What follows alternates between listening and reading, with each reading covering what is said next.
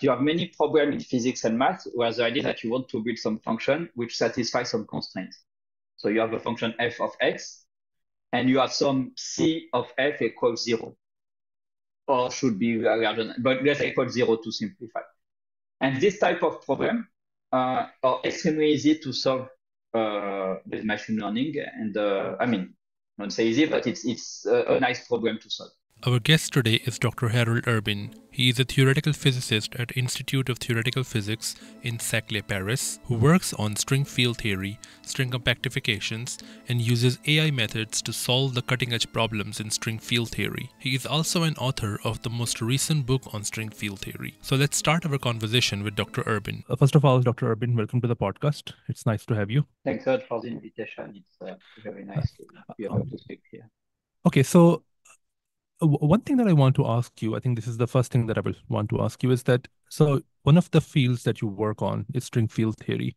And a lot of people who, even those people who are familiar with string theory and its formalism, are not very well versed in the formalism of string field theory. And many people, I've seen that many people don't even know that why do we need string field theory to, solve some problems. So if I ask you that, okay, so can you tell me in, some brief words that what is string field theory and why is it needed? Then how would you respond? So I would first point out that most of modern physics is written in the language of QFT. And one of the very few exceptions to this is string theory in the worldsheet formalism. So, if you look at condensed matter, particle physics, cosmology, basically every modern physics is QFT except string theory. So to me, it's kind of a first good indication that we should strive to move to a QFT language for string theory. And the point is that we know very well that first quantized formalism have a lot of limitations, which we don't have in second quantized, which was the original motivation to move to that, to second quantized or QFT. And I think it's why, and many of these problems are visible in string theory, even though with Riemann surface and to DCFT and so on, we can bypass many limitations, but we still have fundamental limitations like being on shell, not being able to use analyticity and so on. So it's why I think it's important to use QFT, because we just can have a wider perspective of about the theory.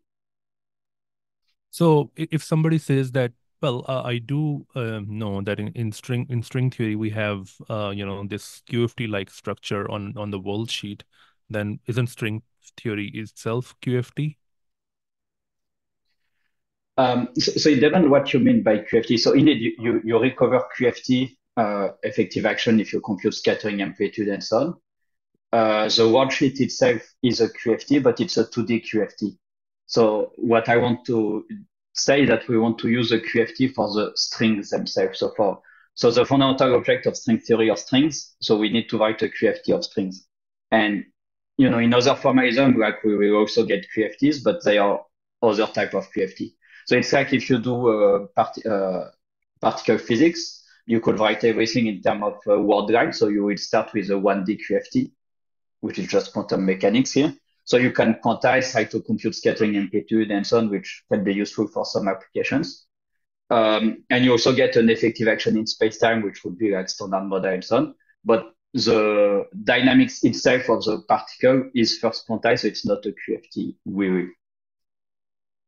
So I think it's here the fundamental difference that the QFT we want is for the strings, not like other description of the effective dynamics and so on.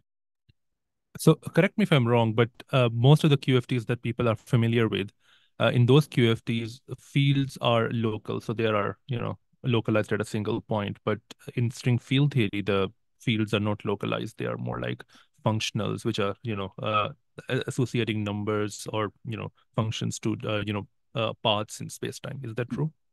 Yes, exactly. So it's one of the big difficulty with string field theory that it's not a theory like a QFT like we're used to with just functions, but as you say, it's functionals.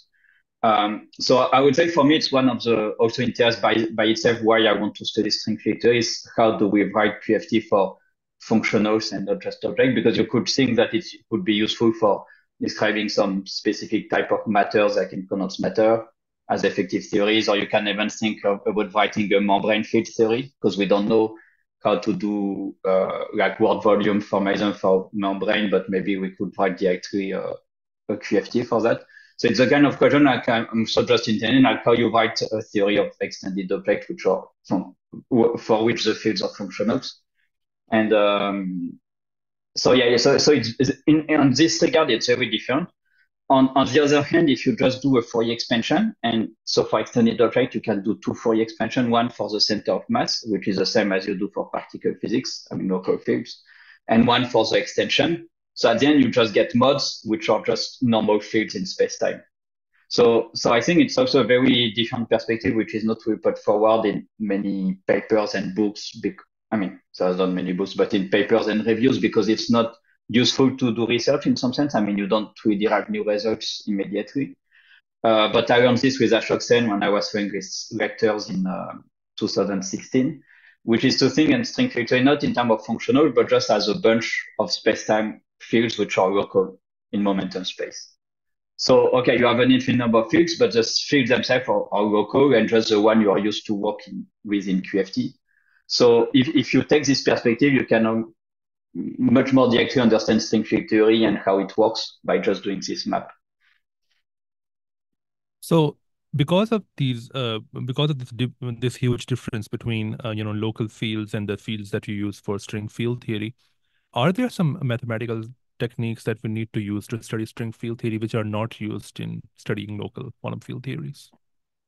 Yeah, so here again the question is depends a bit on the perspective. If you take a more like effective perspective and you don't want to write all the details, you don't need other tools. And here it's something which was very useful for proving things like unitarity, crossing symmetry, and Stokes theorem and so on. Because here you just look at the fields you have in the action. So you do your Fourier expansion, you get many fields, but then you can just use immediately standard technique from QFT. You just need to be careful because you have exponential of box factors, so they might diverge. So this you need to be a bit careful. But overall, it's really it looks like QFT, behave like QFT. You're a bit careful with this exponential box, but it's not that different. So if you don't care about like the numbers and details, it's fine. Now, if you want to compute with like amplitudes and extract numbers, then you need to understand how you combine the three together. And here it's very different from compared to particle physics, because if you have a normal QFT of with function field, I mean field which are function, so you need a way to like take a product of this field. And by product, I mean kind of generalization of inner product. So by this, I mean, if you take n state in your Hilbert space, you want to be able to associate a number to that. And if you just have function, it's easy. You take your function at different points or with different momenta. You integrate over all the points and momenta you have. And here you have a number. Now, if you have a functional, how you do it? Because if you have a functional, you need a way to combine different functionals. So you need something which eats n functionals and gives you a number. And here it's much more complicated, thing like this. And but so this point of view, okay, you can kind of bypass it if you write string filter in terms of worksheet formalism, which is what we do in practice because we don't know how to do without. So if you move back to the worksheets, then Riemann's surface give you a way to just like directly get this kind of map.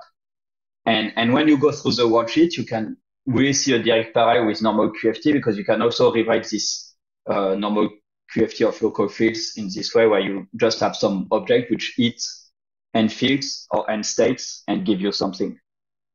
So I think it's also again this normal I mean QFT of local fields can give you some ways to understand like this map, but clearly at the end the object you get for string field theory are much more complicated. When people are studying non-abelian QFTs, so this question is a bit technical, but if you can make it simple for beginning master students or advanced undergrad students, that will be great. So when people are studying non-abelian QFTs, there is this kind of symmetry that they study, which is called the BRST symmetry. And there is also this action that comes with this particular symmetry, and it's kind of a general action. But the thing is that this action goes with some assumptions that you have, this particular structure for for example, the commutator of the generators, for example. But when you study string field theory, there is this action that comes up again and again, which is called the BV action. So can you describe what are the key differences between the BV action and the BRST action, and uh, why is BV action required in the first place to study string field theory? So one of the I think the simple. So with when you have BRST, you introduce ghost also. So the way you get BRST is that you take your gauge invariant action, you gauge fix it, and then you see that you have this BRST symmetry, and so you introduce a ghost to make it explicit. Okay. So the idea of BV is just to take the ghost, but introduce them at the beginning before you gauge fix. So in some way, like if you start with BV and you get fixed, you get some BRST action in principle. Now the point is that BV is much more general, so you can get something which you cannot get necessarily with BRST. So and here I think one of the best case I learned about this is the second volume of Weinberg, because it does BRST and BV in a very general way. So for example, it shows how you start with a young mix and you get fixed and get BRST. But then he explains that in fact you can write a more general BRST action. Now he starts with this also BRST, it goes to BV, and then it tells you how you can get a more general BV than what you got. So I like this ways to try to see how you move from by step to get the most general formulation of QFT, which is BV. So the main difference, to go back to your question, is with this idea that you get ghost already at the beginning, and it gives you much more like control about your action and like the gauge invariant in general. And one point is that when you have an action, for example, for which the gauge symmetry has some peculiar property, which happens when you have gravity, so not just string theory, but even if you try to quantize normal gravity or supergravity, you will find BV. So yeah, it's kind of needed when you have special properties for your commutator. For example, if it occurs only on shell, then you might need BV. You also need BV if after gauge fixing you have a residual symmetry. I mean, a better way to say, if the ghosts have a gauge symmetry themselves, then you might need BV also. So I hope it was simple enough. And Mm-hmm. I see. And is BV the most general action, or can you even generalize it even further? So for what I know, I would say BV is most general if you don't have an open system. Then you have this Schwinger-Keldysh formalism and so on, which are, a bit related to BV, but I'm not sure about this. But for a QFT with a dissipation, I would think that BV is the most general action. I see. I see. And one more thing that I want to talk about, because this particular topic is kind of very close to my heart, and this topic is also kind of well known outside the string theory community as well, because this topic is actually used for some of the criticisms on string theory as well. But it, a lot of people don't know that this problem can be solved in string field theory, and that's the problem of proving the background independence, right? So in string field theory, there are, correct me if I'm wrong, but I think in string field theory, there are, some proofs that do prove the background independence for a large class of, theories, or sorry, a large class of backgrounds, actually. And the thing is that, first of all, why do you think that this particular fact about string field theory is not, very well known in the community? And secondly, I think this should have been the first question that I would have asked. The question is that how do you even define background independence? Because I've seen different definitions of this word. Yes. So for your first question, it's I would say overall people in our community are very allergic to string field theory, and most people don't want to hear anything about it, and they don't know why it is useful. I think it's even like a widespread opinion. I mean, until recently, at least, that you cannot do anything that you cannot do with worksheets. So like string field theory is just useless. So this, I don't think it's true, and it's because people are not really aware of the literature, which is also not written in a very accessible way if you don't know string field theory already. But now the point that there were no good reviews or lecture notes or anything to learn string field theory. So it's kind of, like chicken and eggs. You cannot learn string field theory easily, so you cannot read the literature, so you don't really know what is there. And I think it's one of the main problem why people don't pay so much attention to it. And in particular, background independence or other results like unitarity and so on. So now your second question was Well, how do you define background independence? how you Because define it. I Yes. have seen different definitions of this word. Hmm. So to me, background independence is whenever you can write the action of a theory or the path integral without making reference to any fixed background. So one example of this is that if you take normal particle physics and you write the Lagrangian of the standard model, you need to use the Minkowski metric eta. So because you have this eta, which is a fixed structure, and by structure I mean some fixed field, it's background dependent. You could imagine also like some condensed matter system where you have some electron and you want to put some external electric field. The field could be dynamical, but to write the theory, you need to start with some fixed field. So it's background dependent in terms of this.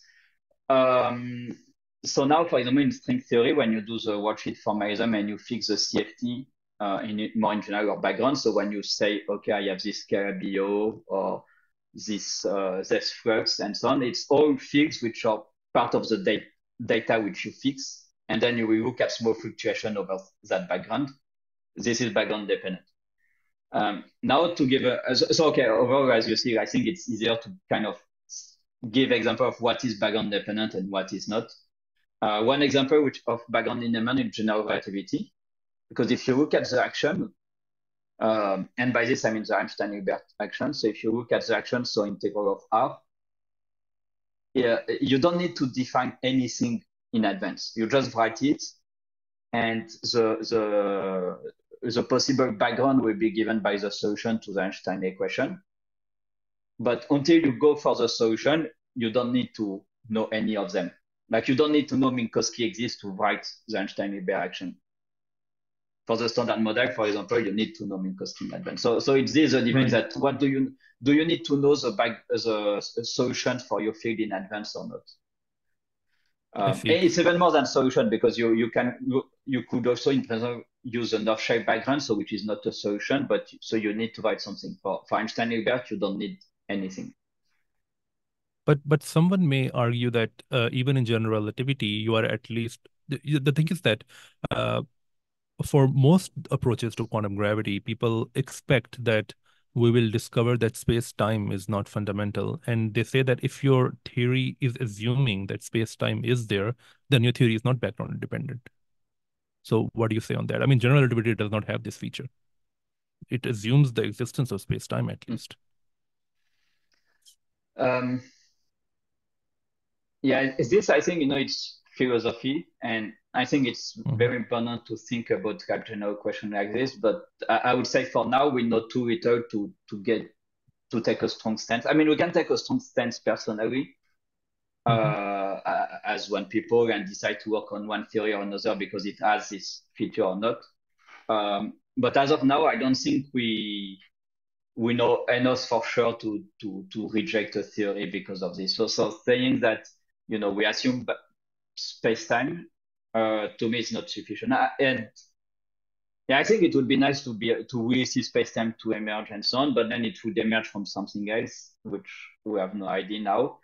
And I think it's I mean I clearly agree also with some people that it's one of the point I'm on contrary with string theory and like M theory that you start with the dynamic of the strings, you see space-time equation of motions, but you Mhm. still have the strings which need to be there in some sense. So I would really prefer you know some action from which you see that excited state or space-time containing strings. But now we Right. don't have this. Well, but there are some arguments in the first volume of Polchinski that you can write down, the different background metrics as coherent states of strings. right? So in that particular sense, can't you say that, okay, space-time is not fundamental in string theory, it's a coherent state of strings?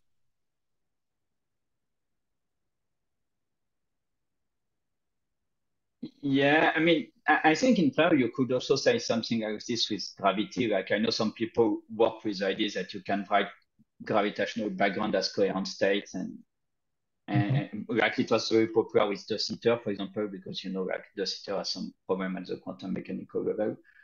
Uh, I'm still uncomfortable with the idea that you start with the coherent states, but of strings, but you start with a theory where you say strings live in some space-time, because it's how we describe the dynamics now in the worldsheet or even string field theory.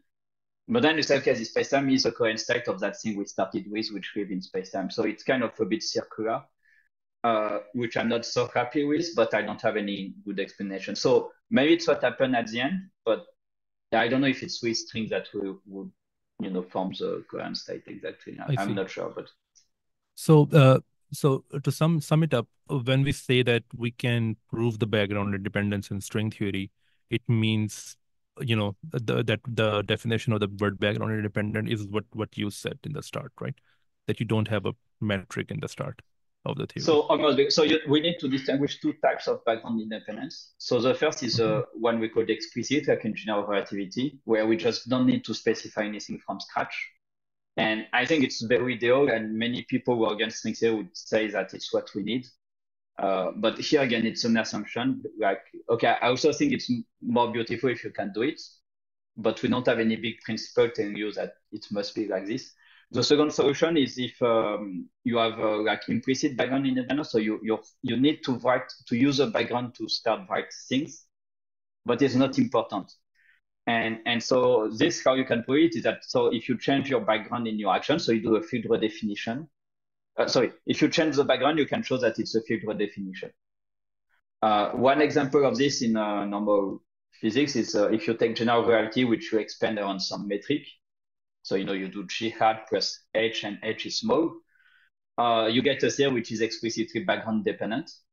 Sorry, which looks like it depends on the background, but you can show that it's just independence is implicit because you can always go back to Einstein and do another expansion. It happens that string I field see. theory is this type of theory, and the main reason is because the string states are fluctuation above the background. So now the Mhm. string is not like let's say a full part, like it's not to the graviton, it's a fluctuation of the graviton if you look at the spin to fluctuation. So because this, everything you do with string theory, we give you fluctuation above the background because we start with the background always. So we will get a theory which looks like general relativity expanded on some background. So the only chance you have to show background independence is indeed to show that if you change the background, it's a field redefinition. And it's what Ashoke Sen and Barton Sweber could prove first for the bosonic string and then the superstring. So it's Right. a more limited background independence, but it's still there. I see. And for the people in the audience who don't know, there are some different sectors in string theory which are known as the NS sector and NSR sector, RNS sector, and RR sector. So do we have a proof of the background independence in all of these sectors, or are some of the sectors not done yet? So even more generally, you could even say like we have open and closed string, and we have Hmm. also so bosonic string and superstring. So for the open bosonic string, so which was built from Witten. So here the background independence is uh, quite easy to show, and in fact, because of all this work on classical solutions, so for this theory, you can compute analytic solutions, so at even non-perturbatively, so you don't need to take the string coupling to be small. So you can compute the solution. You can do shift the background from, for example, Minkowski to one of the solution, and you can show exactly independence. So as we see, this is the strongest independence which was shown in string field theory because you can just shift by a finite background and it works. Then for the closed bosonic string, it was done in 96. Uh, so here you need to take a small deformation. So people could show that you can add many small deformation to get a large deformation, but still like the step is a small deformation, so it's more constrained compared to open bosonic string. Now, if you look at the theory of open and closed bosonic string, so where you mix both, I don't think there is a complete paper proving the invariance with all the steps and so on, but there is some like indication it should be there in a paper from Barton's Fiba. So, so this I assume is also fine. Now, if you move to the superstring, so first it doesn't really matter if you're in the NS or Raymond or a mixture of them. In general, if you can do for one, you can do for the other. So for the open superstring, I don't think people will study it, but yeah, this I'm not aware about paper we're discussing it. But I assume it will not be too hard because so what's hard is when you mix gravity and the brains. So if you just have one, it's kind of fine. If you mix both, it's a bit harder.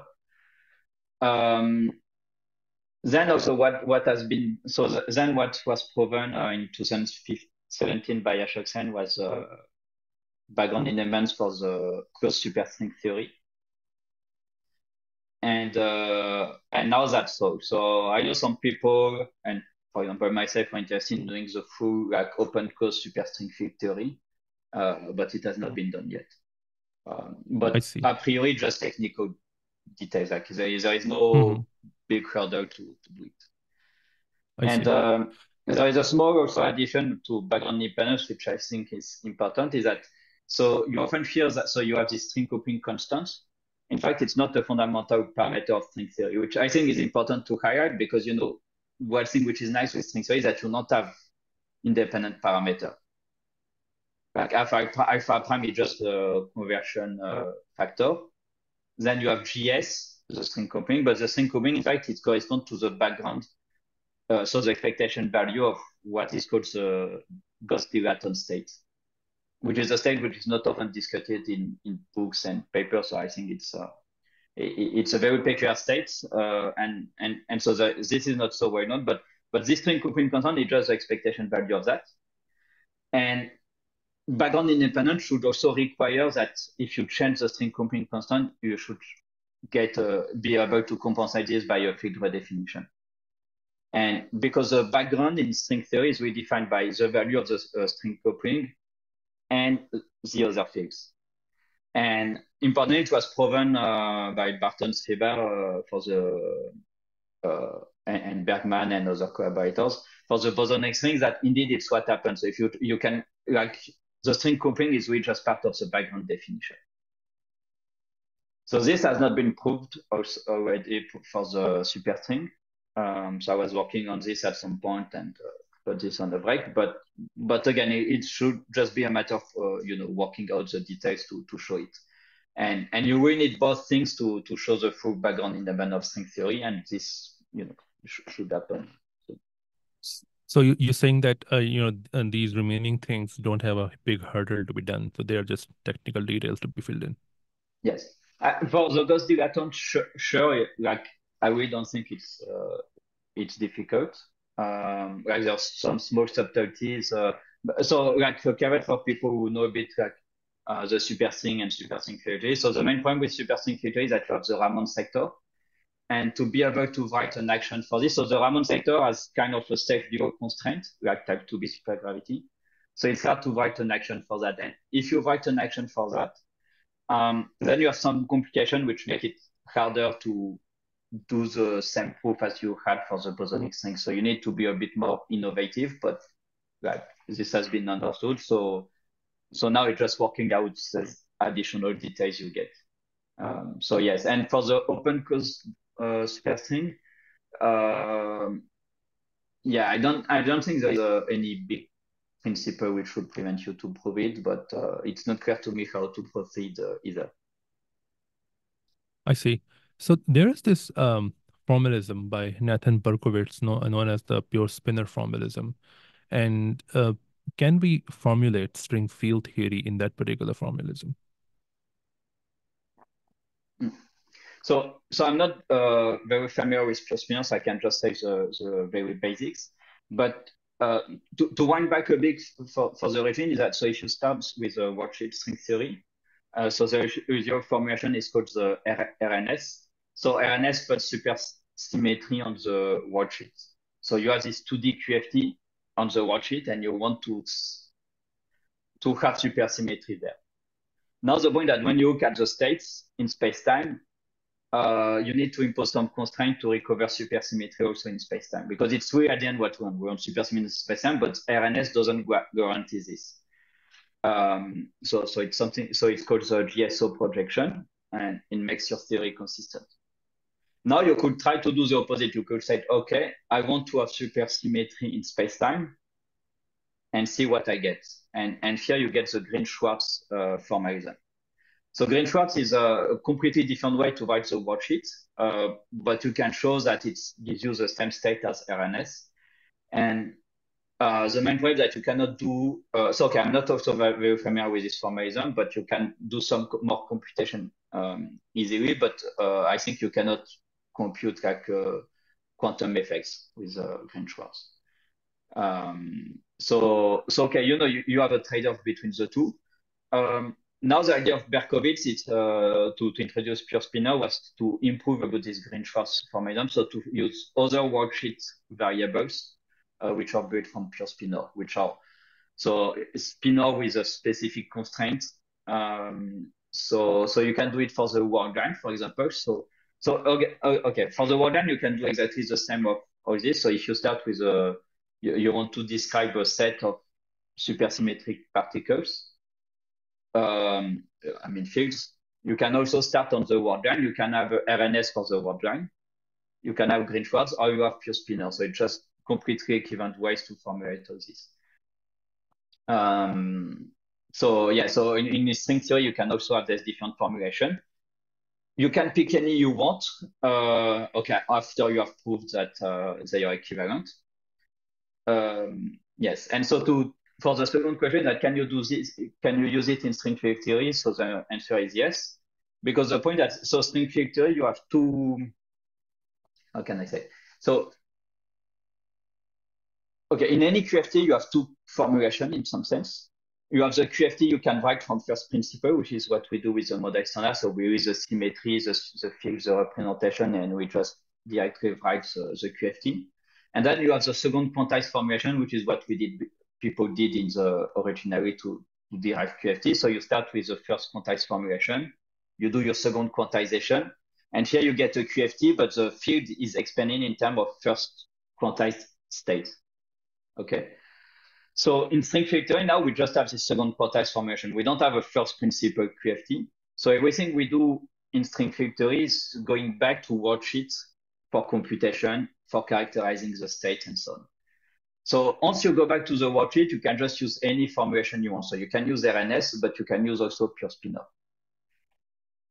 For what I know, I don't think anyone will try to compute things with pure spinor in string field theory, but nothing will prevent you to do this.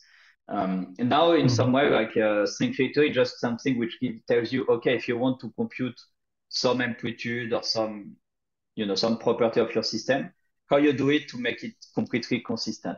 So to remove divergence, UV infrared and so on. So it will tell you, okay, if you compute this, you will get a well-defined answer.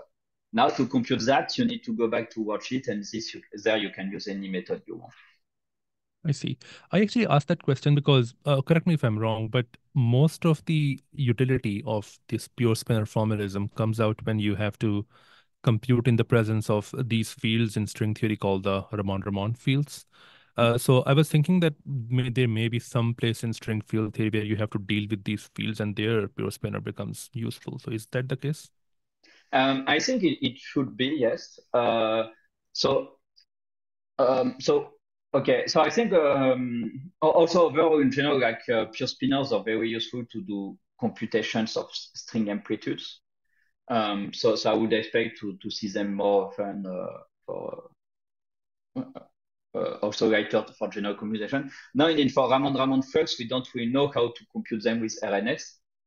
but we can compute them with pure spinor. So I don't know the details. It's just, general knowledge, people say.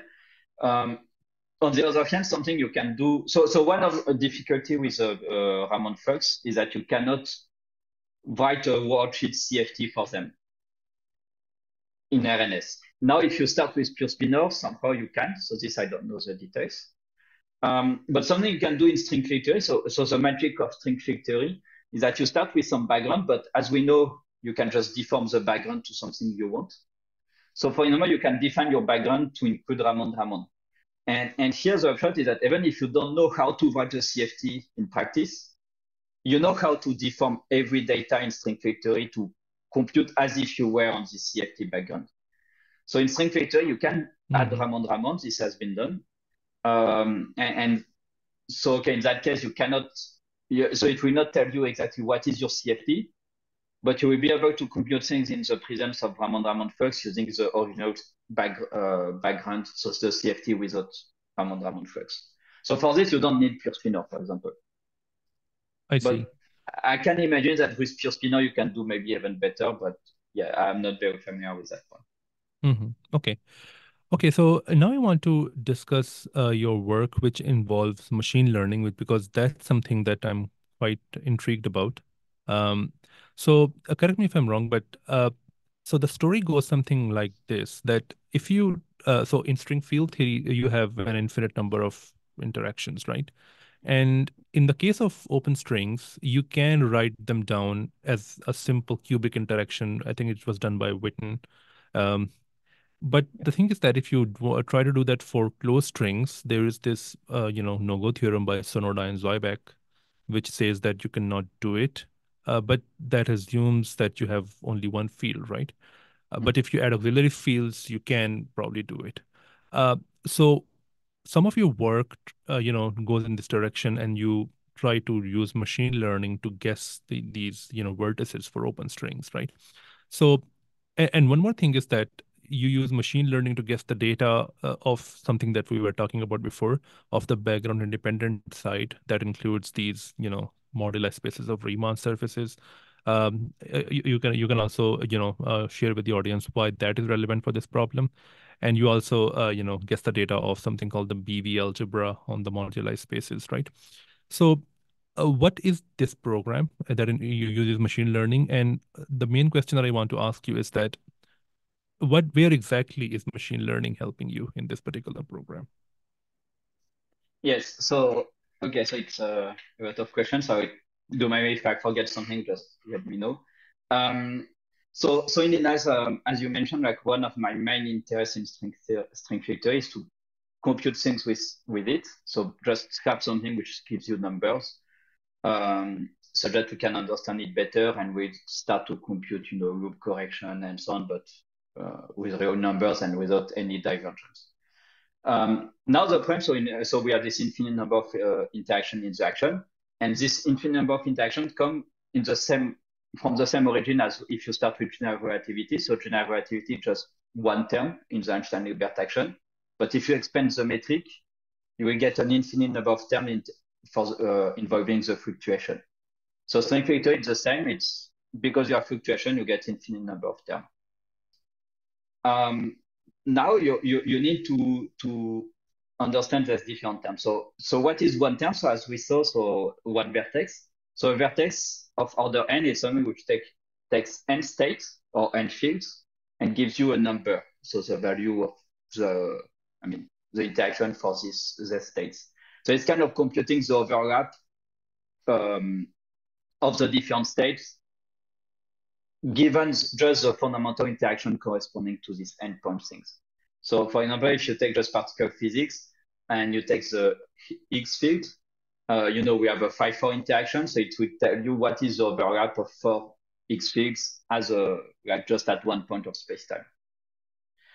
So you want to characterize this for string field theory, so we have this big vertex function. So now this vertex function, you have two aspects. So as you say, you have a background independent part and a background dependence. So why do we have these two? So the background independent is just because we know that we have to take some functionals. So we have to Okay, no, sorry, it's not the proper way to say. So we have something which describes the fundamental physics of these interactions. Then we need also something to which start with, so we work with first quantized states, as I mentioned. So we need something which takes as first quantized states and turns them to a number. So it's why we have these two parts. So for the background element part, so we know that so strings are one-dimensional objects. So they will have a two-dimensional worksheet.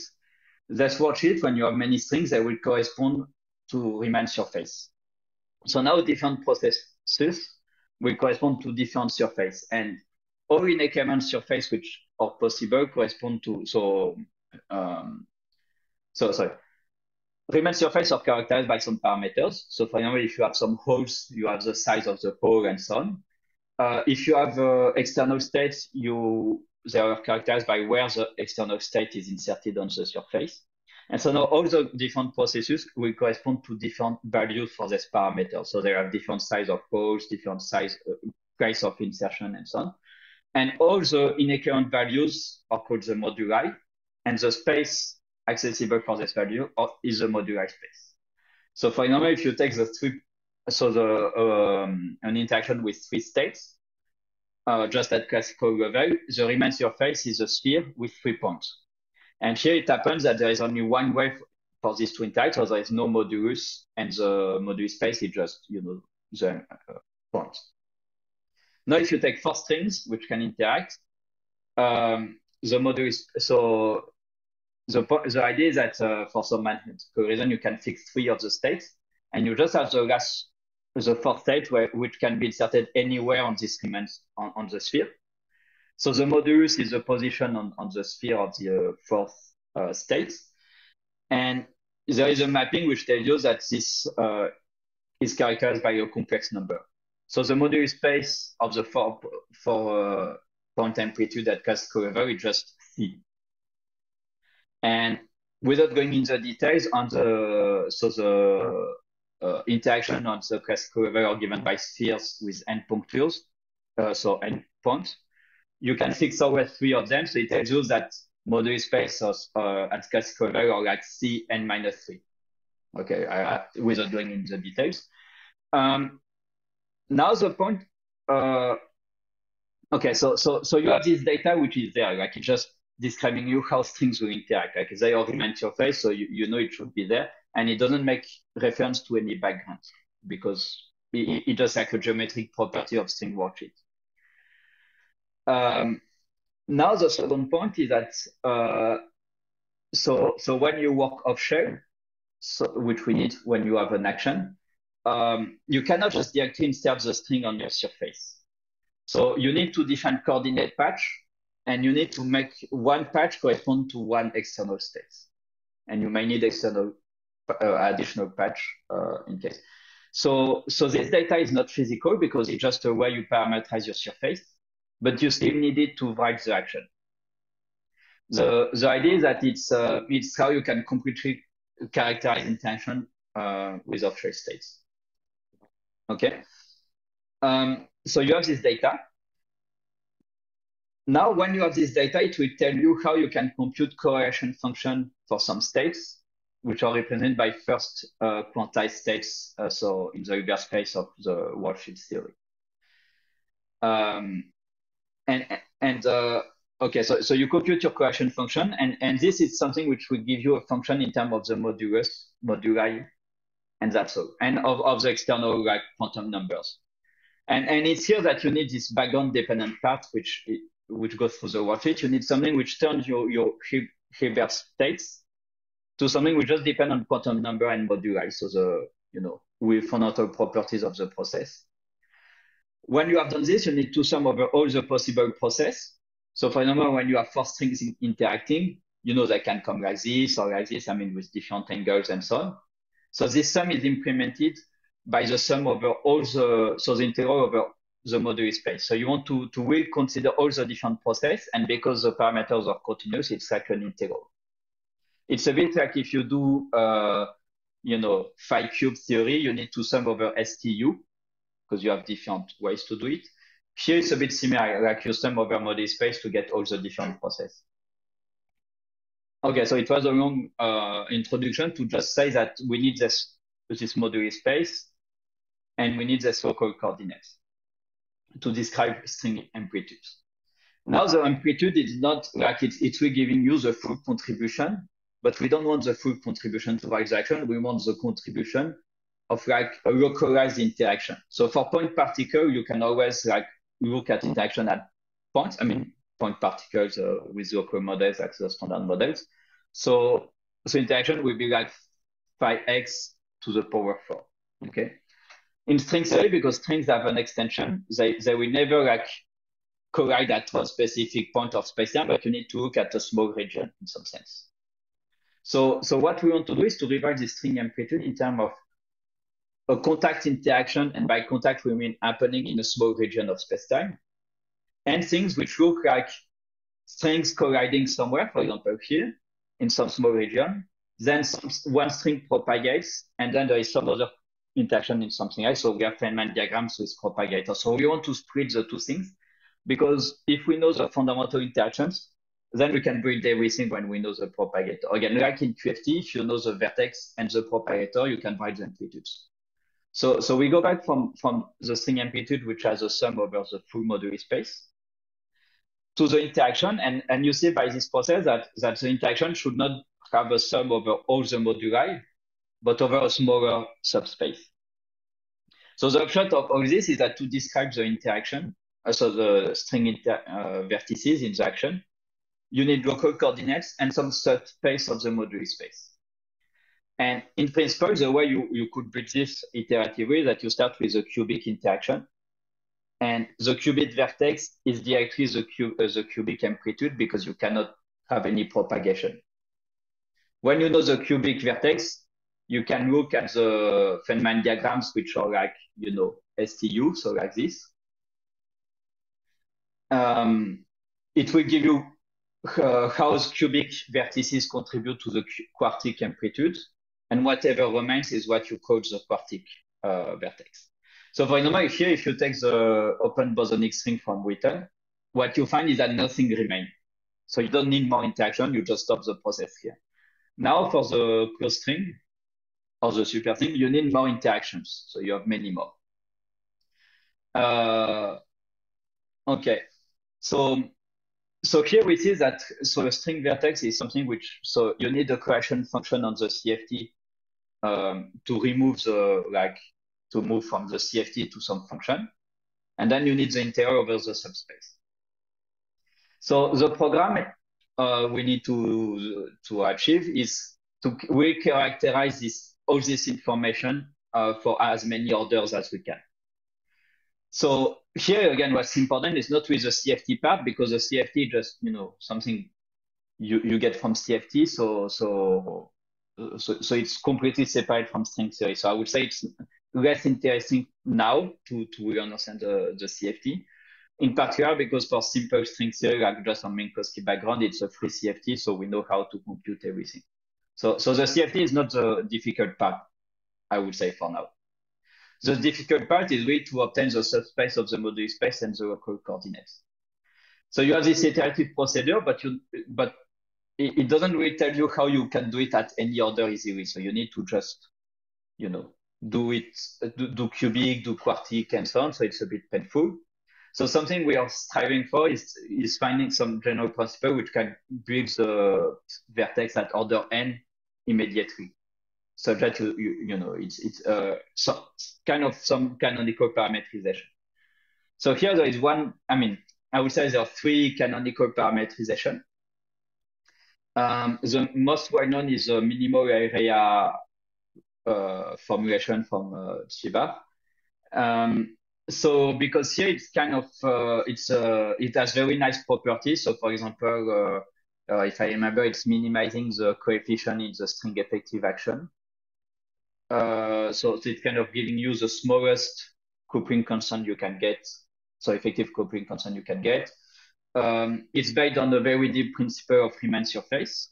You can also build the vertices at any n. So it's a nice formulation. So it's a good starting point to try to tackle this problem. More recently, like another formulation was done, which is called the hyperbolic formalism.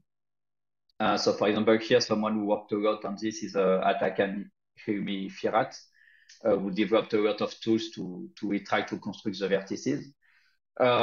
So it's another formulation, a bit more general, and for at least at the classical level, you can recover the minimal area vertices in this way.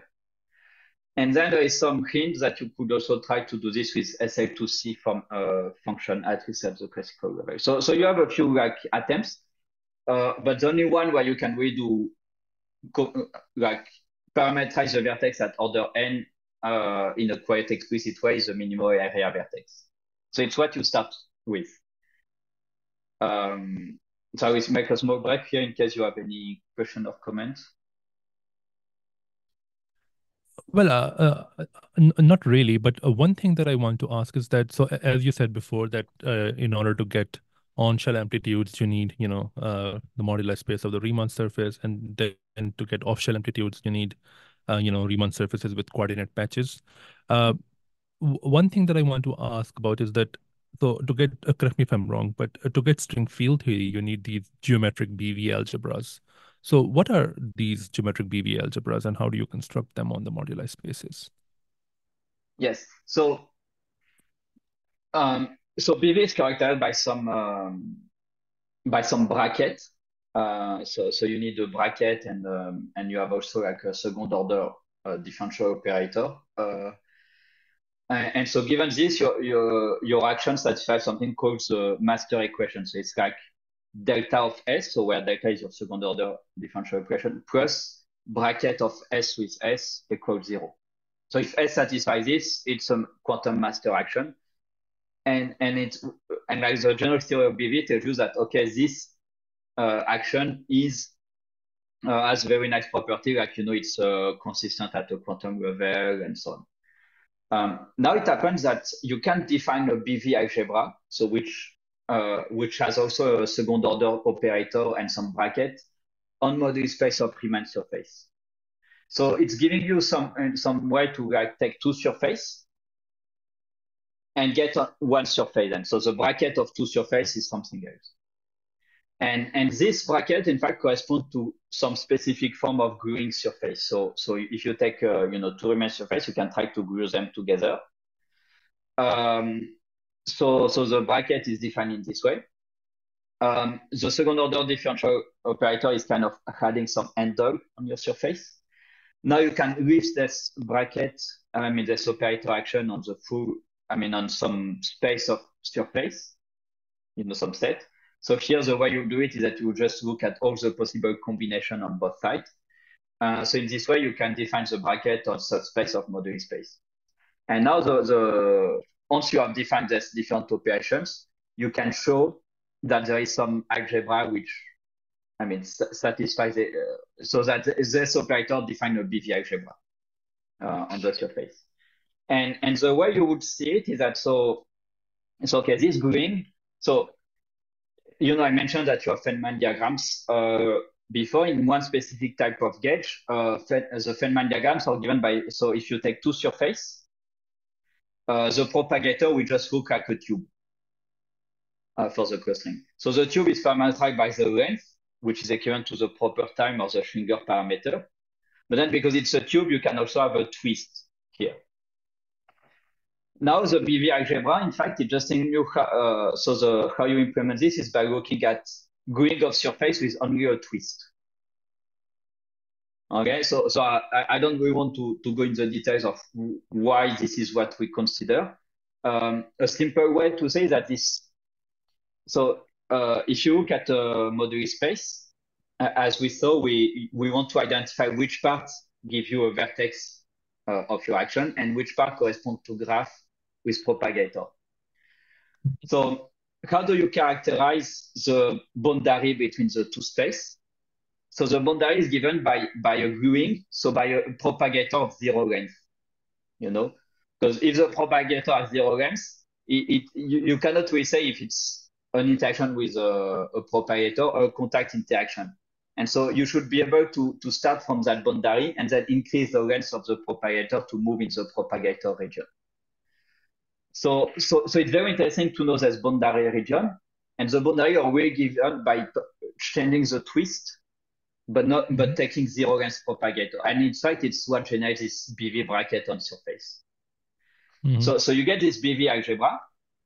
And also the point of this string theory is that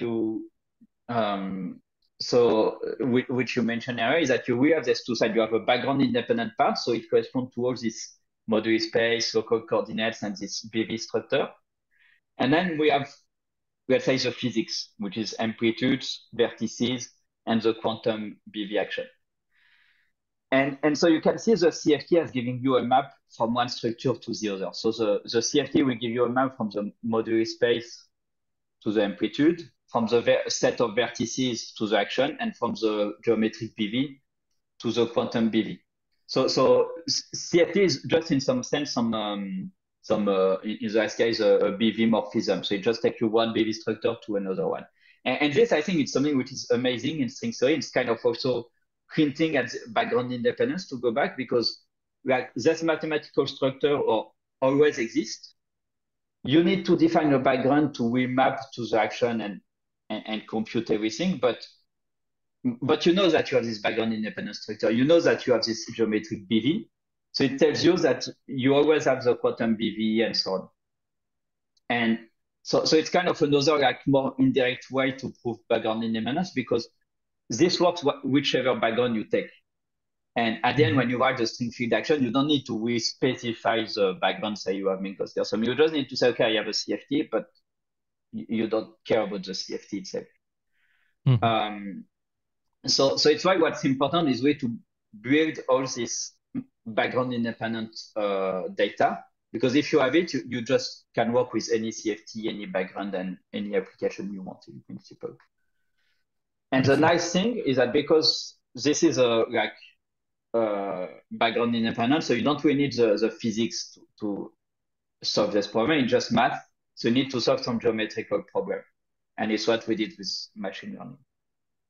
I see. So as you said before that you use these data to train the, I don't know if you're using a neural network for this. Are you using a neural network for this? Okay. Yeah. So yeah, you use some using data to two of them. Yeah. Okay. So you use some data to to train the neural networks. So what I want to ask is that, was there enough data to train the network?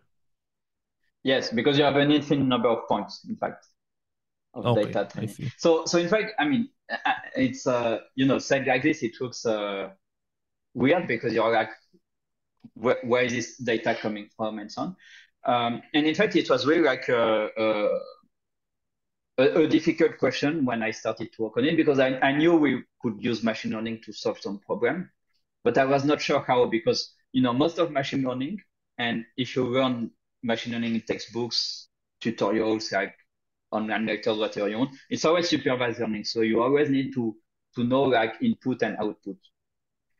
And so first here, the way you need to do it is first, given like some moduli, you need to be able to find the local coordinates. Let's start with local coordinates, because local coordinates, you need them for, if you have them for the full space, it's great. Then you can later restrict to the subspace. So you want to, given moduli, get the local coordinates. Okay.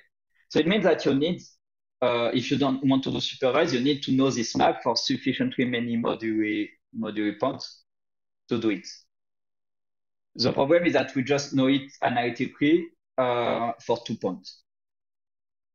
And here I'm just thinking about the 4 pointers here. If you move to higher, I don't think it's known now. But on the moduli space, you have some very symmetric points.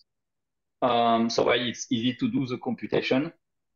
But if you move away from this very symmetric points, you cannot do it. So in our paper with Atakan, we managed also to find, Atakan managed to find also an analytic solution on the real line of the moduli space. So it's many more points, but because you see like the real line is very special, you cannot expect to use this for training away from the real line. So again, it's not good for training. So the question is how you do this problem. And so when I brought a Marie Curie project to work on this, but when I brought it, I was, not sure how to solve the problem. And so I just said, okay, we need some kind of bootstrap. So it's something that people do in machine learning in the private sector when they want to to do something, but they don't have the data. The data is not labeled, that they need to find a way to, start to label the data and then correct by iterative process. So I was imagining something like this. At the end, it's not how it works. So the point is that, so what we understood in this paper, and in fact, it's something very similar which people use for building charabiometric, is that in math and in physics, you don't really need supervised learning. Because supervised learning is kind of useless, in fact, I would say. Because if you have sufficiently many data to train your algorithm, it means you have already done the classification, or you already have some very efficient algorithm. So you don't need to train a neural network for that. One example is this prediction of Hodge numbers I worked on with neural networks. What did we learn with it? I would say nothing, we managed to get a precise computation, but we cannot use it for anything new because the data set was already there. It's already classified. So it's kind of the big limitation of supervised learning, is that, if you have enough data, you don't really need machine learning, I would say. Except if to get this data, it's very expensive to compute. So here it might be interesting to, train something to bypass. But I would say for a problem which has not been solved yet, I don't expect supervised learning to help, just because you will not have data. Then the solution is some form of unsupervised learning, which in fact is also a generalization of optimization. So you have many problems in physics and math where the idea that you want to build some function which satisfies some constraints. So you have a function f of x, and you have some c of f equals 0, or should be larger than, but let's say equals 0 to simplify. And this type of problem are extremely easy to solve with machine learning. And I don't say easy, but it's a nice problem to solve. So before machine learning, what people would do, so you have this f of x you want to solve. So we just fix x, and then you will try to minimize the constraint c of f of x equals 0. So we just do optimization, like convex optimization or something like this, to try to minimize this constraint, and then you will find the value of f. Okay.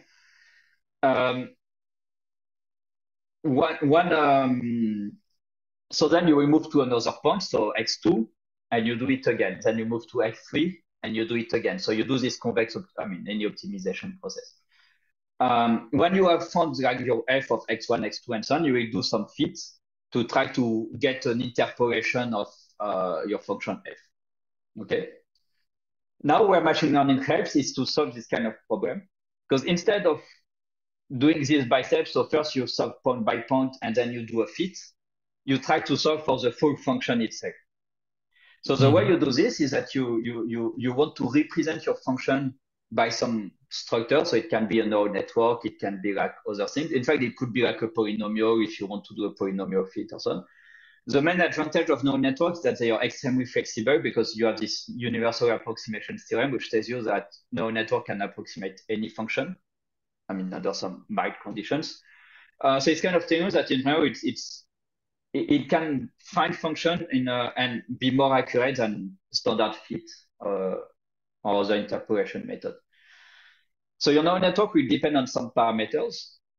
And now the optimization, what it will do, it will tune all the parameters of the neural network to give you an approximation of the full function. So it will not, do it point by point and later you try to get the function. It will try to find the function completely by itself. And it's what will help us to solve this problem, because okay, so I'm making a small parenthesis. So to solve this problem for the minimal area vertices, you don't need to find the local coordinates themselves immediately. You just need to find a set of complex parameters which are similar to what are called the accessory parameters in the problem of uniformizing Riemann surface. And you have as many accessory parameters as moduli parameters. So you just need, if you have n-3 moduli, you have n-3 accessory parameter. So you just need to find this. And so in a very set of heroic paper, Nicholas Miller managed to solve this for n equal 4 and n equal 5 vertices. And he did what I said first. He was solving like point by point, and then he provided some fit. For the 4-point interaction, the fit is quite small and it's still available. For the 5-point, he said that the fit was too big. I mean, so the data was really big, so it's not available anywhere. And the fit itself was not working well, so it could not provide any fit. You had to start directly with the original data, in fact.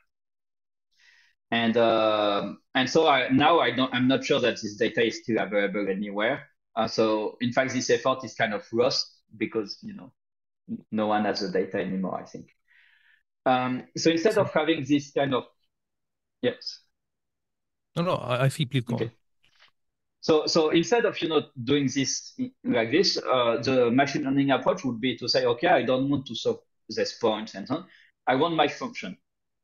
And here you have many advantages. So first, because you solve for the function, you can encode things like symmetries. For example, in his paper, he implemented the symmetries himself. So by just looking at some corner of the module space. But for example, in our case, the neural network did learn the symmetries alone. And in fact, you have even some techniques in neural network which allow to implement exactly the symmetry, and it can help training. So for example, permutation symmetry and so on.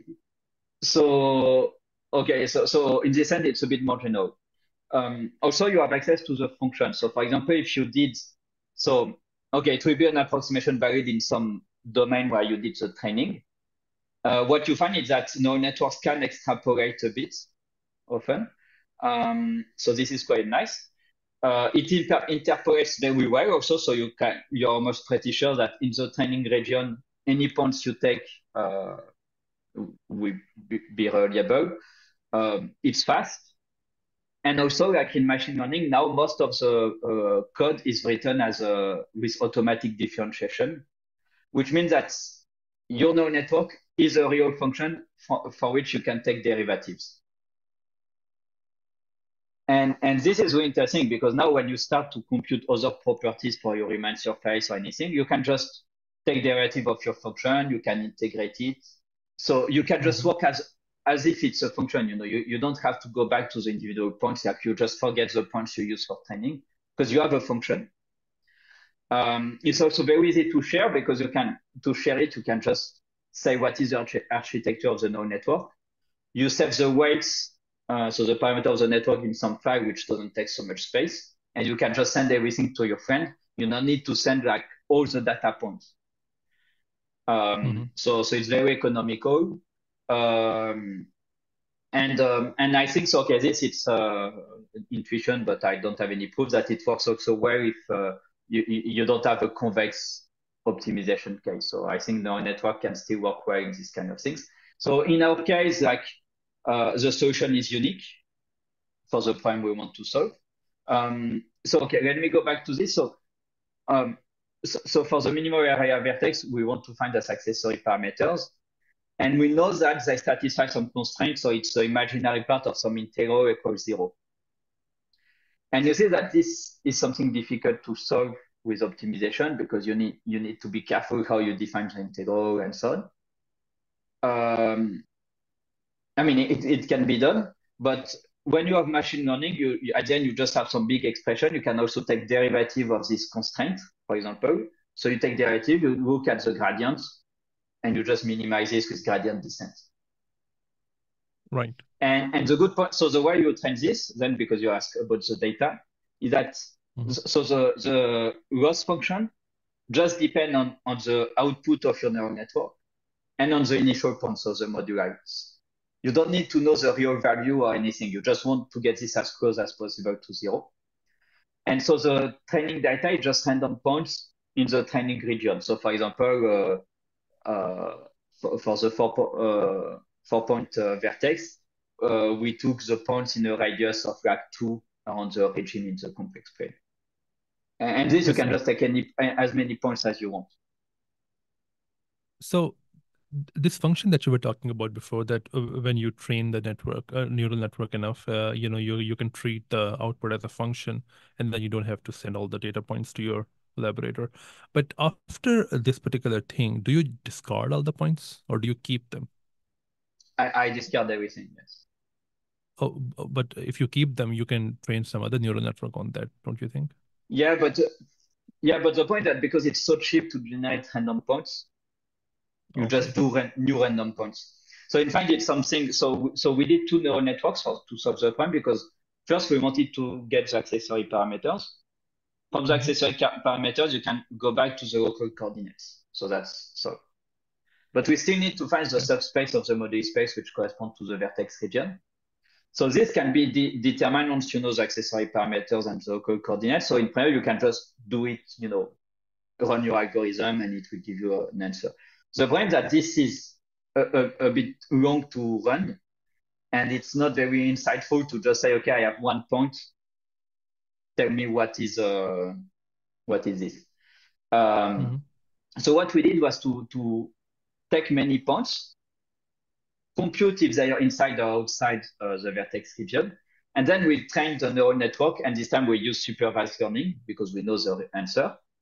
And here's Hmm. a good point: like this supervised so this network run a classification task, and in that case, it gives you a probability for the points to be inside the vertex region.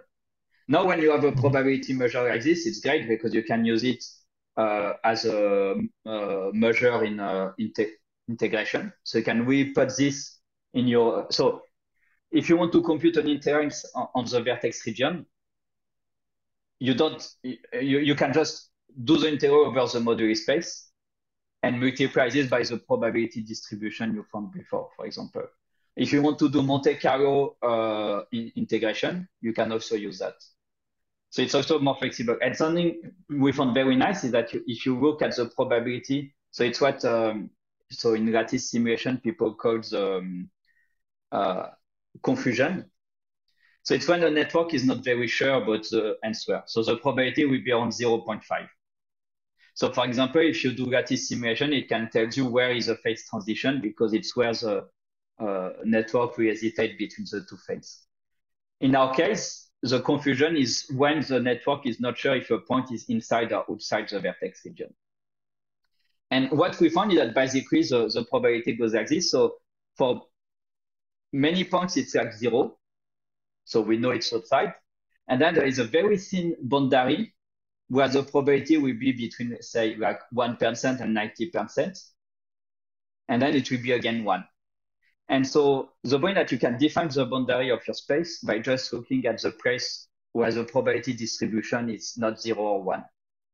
And so the transition is extremely sharp, so which tells you also that learning happened very well. But let's say we could say like where it's on zero point 0.5, it would work also, but here it's just very sharp. And um, yeah, I forgot your original question why I was going. Well, the question was that was there enough data to Okay. Yeah. train the network? Yeah. And so, for example, to train this second network, we just generate new samples. We redo all the computation, and because like generating samples, it takes like half a second or even less. So it's you can get hundred Hmm. thousand points like this. It's very easy. So I think it's the number of points we use 100,000 in general. And Hmm. something Yeah. interesting, in fact, is that by using these things, and so the full pipeline from just generating the first points to computing the coefficient in the tachyon potential, it takes like 4 hours.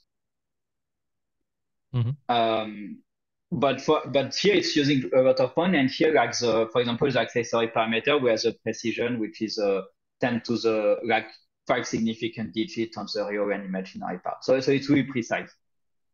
Um, Now, if you take just 1,000 points to do the training, which 1,000 points is a radius of two, it's not that many. We still get, I think, one or two or three significant digits, and then it runs in 10 Okay. minutes. So we get really a huge increase in speed compared to the previous optimization method. And data is not a problem because you can just generate as many as you want. I see. Okay, so uh, you know, let's go back to the previous question that we were talking about. So we came to this question of machine learning because you were trying to uh, learn about the vertices of the closed string field theory. So someone who's not familiar with string field theory but does know about quantum field theory may say that in quantum field theory we have these renormalization constraints on different, in interactions. For example, we do know that if you are in 4 dimensions, if you're talking about a scalar field theory, you cannot have something like phi to the power 5 because that's simply not renormalizable. Do you have any analogs of these kind of constraints in string field theory? Um, so, so yeah, we have something a bit similar. So it's not really from renormalization because, as you know, like we have gravity and we're working with effective action and non-locality and so on. So we cannot like use this kind of argument. Something we have is, as I mentioned, from the Gauss-Dilaton theorem. I mean, the fact that you have this Gauss-Dilaton and the fact that it's a very special field, it's also give you some constraint about its potential. So if I remember, is that if you look at the effective potential for the Gauss-Dilaton, and you remove all the other fields, you should find zero. So this is one constraint you can implement. And so in fact, we can, so let me also tell you a bit the vision of where we want to go with this program. So 4 point, okay, it was already known from Muller, so we didn't really bring anything new except like, I think the method. Then we would like to move to 5 point. So this was known, but as I said, I think the original data is lost. So when we do it, we still provide a new way to compute for the community. And then we hope to move a few more orders, so like 6, 7, 8, let's see. What we want to do there is to compute, so to try to find the vacuum of the closed string tachyon. So to try to assess if there is a vacuum or not in a kind of definite way. So we hope that with a few more orders and doing a truncation at various orders, we'll be able to understand a bit better how this vacuum behave. Now, indeed, like when we move to higher and higher orders, we move in a territory where it's a bit like uncharted. So we need a way to test if the vertices we obtain are correct. So we have several ways to do it. So first, as I said, like the accessory parameters or a solution. So there is a mathematical theorem telling you that the solution is unique. So we know that if we minimize this to a very low precision, so we get almost zero, we know that we found the good accessory parameter, but then there is all those things down the pipe. And one thing we want to use is indeed this constraint from the Gauss-Dilaton theorem to try to make sure that the vertices, after you integrate and everything, gives you, I mean, they are correct. And in fact, what we found already for the 4-point vertex is that not all of them work so good. So something we used was to check that they can extrapolate outside the training region. To find this extrapolation, we compared with an analytic solution on the real line. This is also something we expect to be able to generate to higher order. So we expect that there will be few lines or subspace where we can get an analytic solution. So we can also match the result of the network with this analytic solution. So it's the two main check I have in mind, but indeed it's important because we found that the neural network, if it doesn't extrapolate well, it doesn't give you so good results. So what we do in our pipeline is to train few networks and then discard the one which don't extrapolate, and we do the statistic just over this one. I see. And one more question that I want to ask is that can you briefly talk about this correspondence that I'm kind of intrigued by? So there is this correspondence between neural networks and quantum field theories, which is called NNQFT correspondence. And what I was kind of blown away by learning that you can talk about RG flows or renormalization group flows of neural networks. So do you think that this particular correspondence can help us solve some problems that we were not able to solve before? And first of all, can you briefly talk about what is this correspondence? Yeah.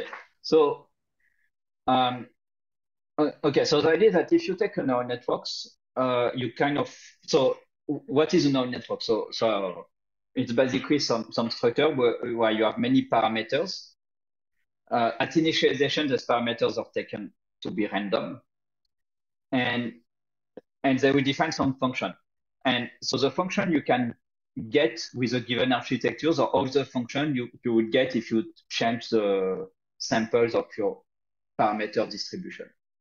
Okay, so what you can see is that the given one architectures and parameter distribution, you will get a distribution in function space. So it's the first observation. Now, how do you characterize this probability distribution in the function space?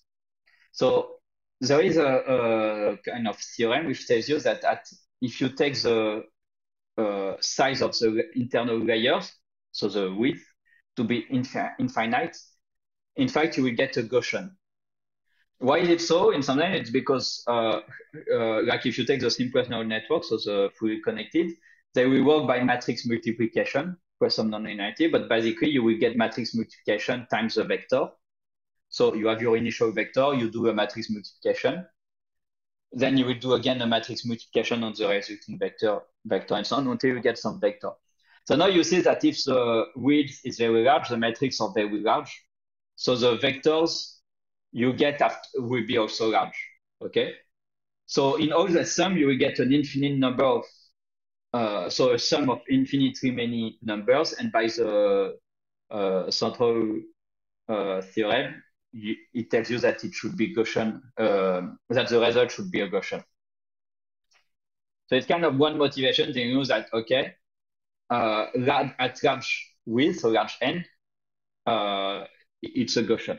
So now if you take a function space and you have a Gaussian distribution, what does it look like? So it will be integral of df, exponential of f, kf, where k is some kernel. And this, in fact, it just looks like a QFT. Because if you look at the path integral of a QFT, it's just the same, like it's integral over the functions, and then you have your quadratic term. So it's a free QFT. And it's how this things started, is that by saying, okay, large neural network of free QFT. Now, if you are not at large n, you will get correction to the Gaussian. So what is correction to a free QFT? It's interaction. So you need to just add some interaction to characterize your probability distribution. And okay, at this stage, it's nothing more than what people do in math. For example, they will just characterize probability distribution on function space and so on. The additional things which come from doing more like the QFT mindset, that you can use tools from QFT, like Feynman diagrams, to make the computation in more easier, and try to see if you can use renormalization or some other principle to help you. Now, one thing important is that when you work with this NN QFT, the QFT you get are really like general probability distribution. So we should not make any assumption like what we do in particle physics. So there is no like point about locality, point carré symmetry, like causality. In principle, like by default, you should just get rid of every assumption, which I think it's something not everyone will appreciate about this NN QFT, that we come with all the luggage from the theoretical physicists. But there are many things which should go away. And I think like something which helped me to see that you have many more ways to write QFT is because I worked on tensor models, which are also relaxing many assumptions about QFT, and string theory, where you also relax things. So in NN QFT, you can get rid also more general QFT, and it's something I like to see, like which type of general QFT you can work with, not necessarily just local particle physics. Yeah, so you have this QFT, and so now when you have a neural network, you can sometimes decide if you want to define it by sampling the distribution of the parameter or the distribution in function space. So you have this duality between the two. Right. And okay, and so one way to start to work with this, so there are some principles to define the Gaussian part, so the quadratic part. And to fix the interaction, the way you can do it is just a bit like we do in particle physics. You do experiments. So here the experiment is that you take your neural network, you give some inputs, you give some outputs, you compute correlations, and then you fix the interaction you need to reproduce this. And now, so your neural network will depend on various what we call hyperparameters. So hyperparameters are everything which are not with like internal parameters. So for example, one hyperparameter is the width of the neural network. Other hyperparameters like mean, standard deviation, and other properties of the distribution you are using for the parameters. It can be also the type of activation function you have, so the nonlinearities. So any parameter which defines the architectures is an hyperparameter. So now in the QFT, all these parameters will appear. So the n will appear, and what is nice is that this n appears as a 1 over n expansion. So in fact, you know that you have a QFT with a very nice perturbative expansion. Another parameter can be there. So one question is that, is there a way, if I know the action for one set of hyperparameters, can I get the action for other hyperparameters? And this is very interesting for like applications, because hyperparameter tuning is extremely expensive. So, you know, for models like GPT and so on, finding the good set of hyperparameter can take 1 year and cost like dozens of millions of dollars. So if you have a way to like pinpoint to hyperparameter in an easier way, it's something people would love to see in the industry.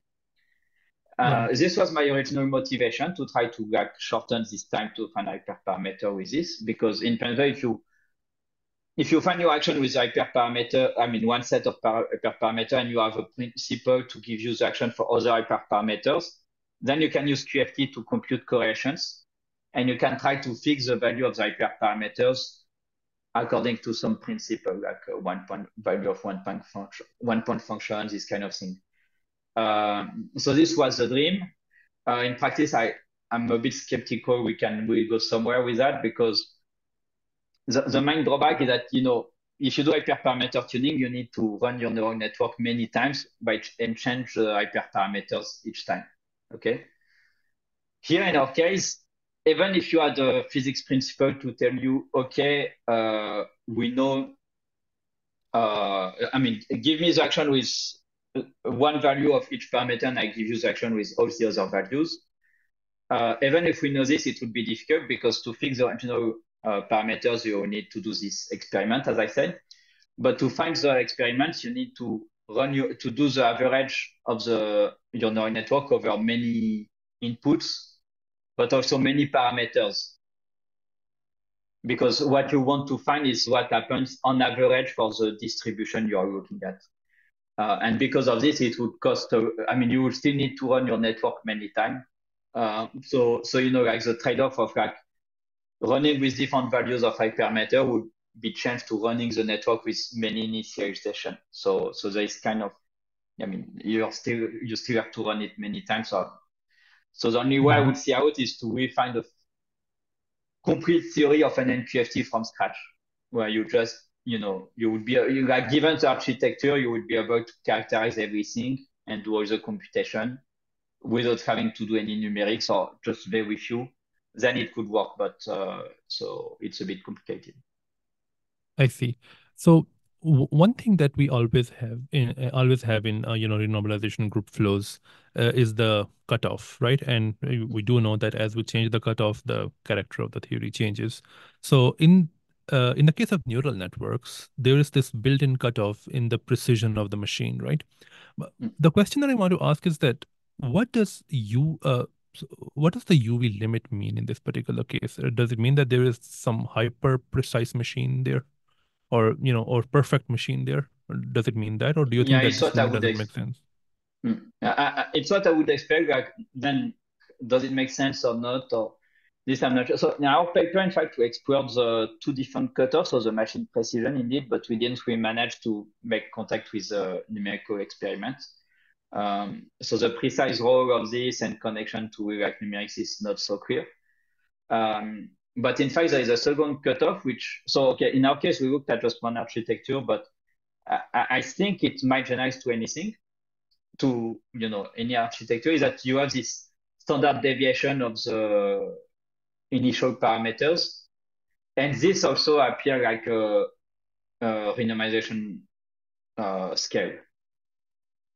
And because the way, like, so in the model we looked, this appears as an exponential of some like k square. So if you work in momentum space, divided by the sigma W square. So this sigma W is like a very large mass cutting the fluctuation for large k. And the way it appears, and if you look at general formulas of for this like large neural network, it kind of looks like you will always get this kind of factors.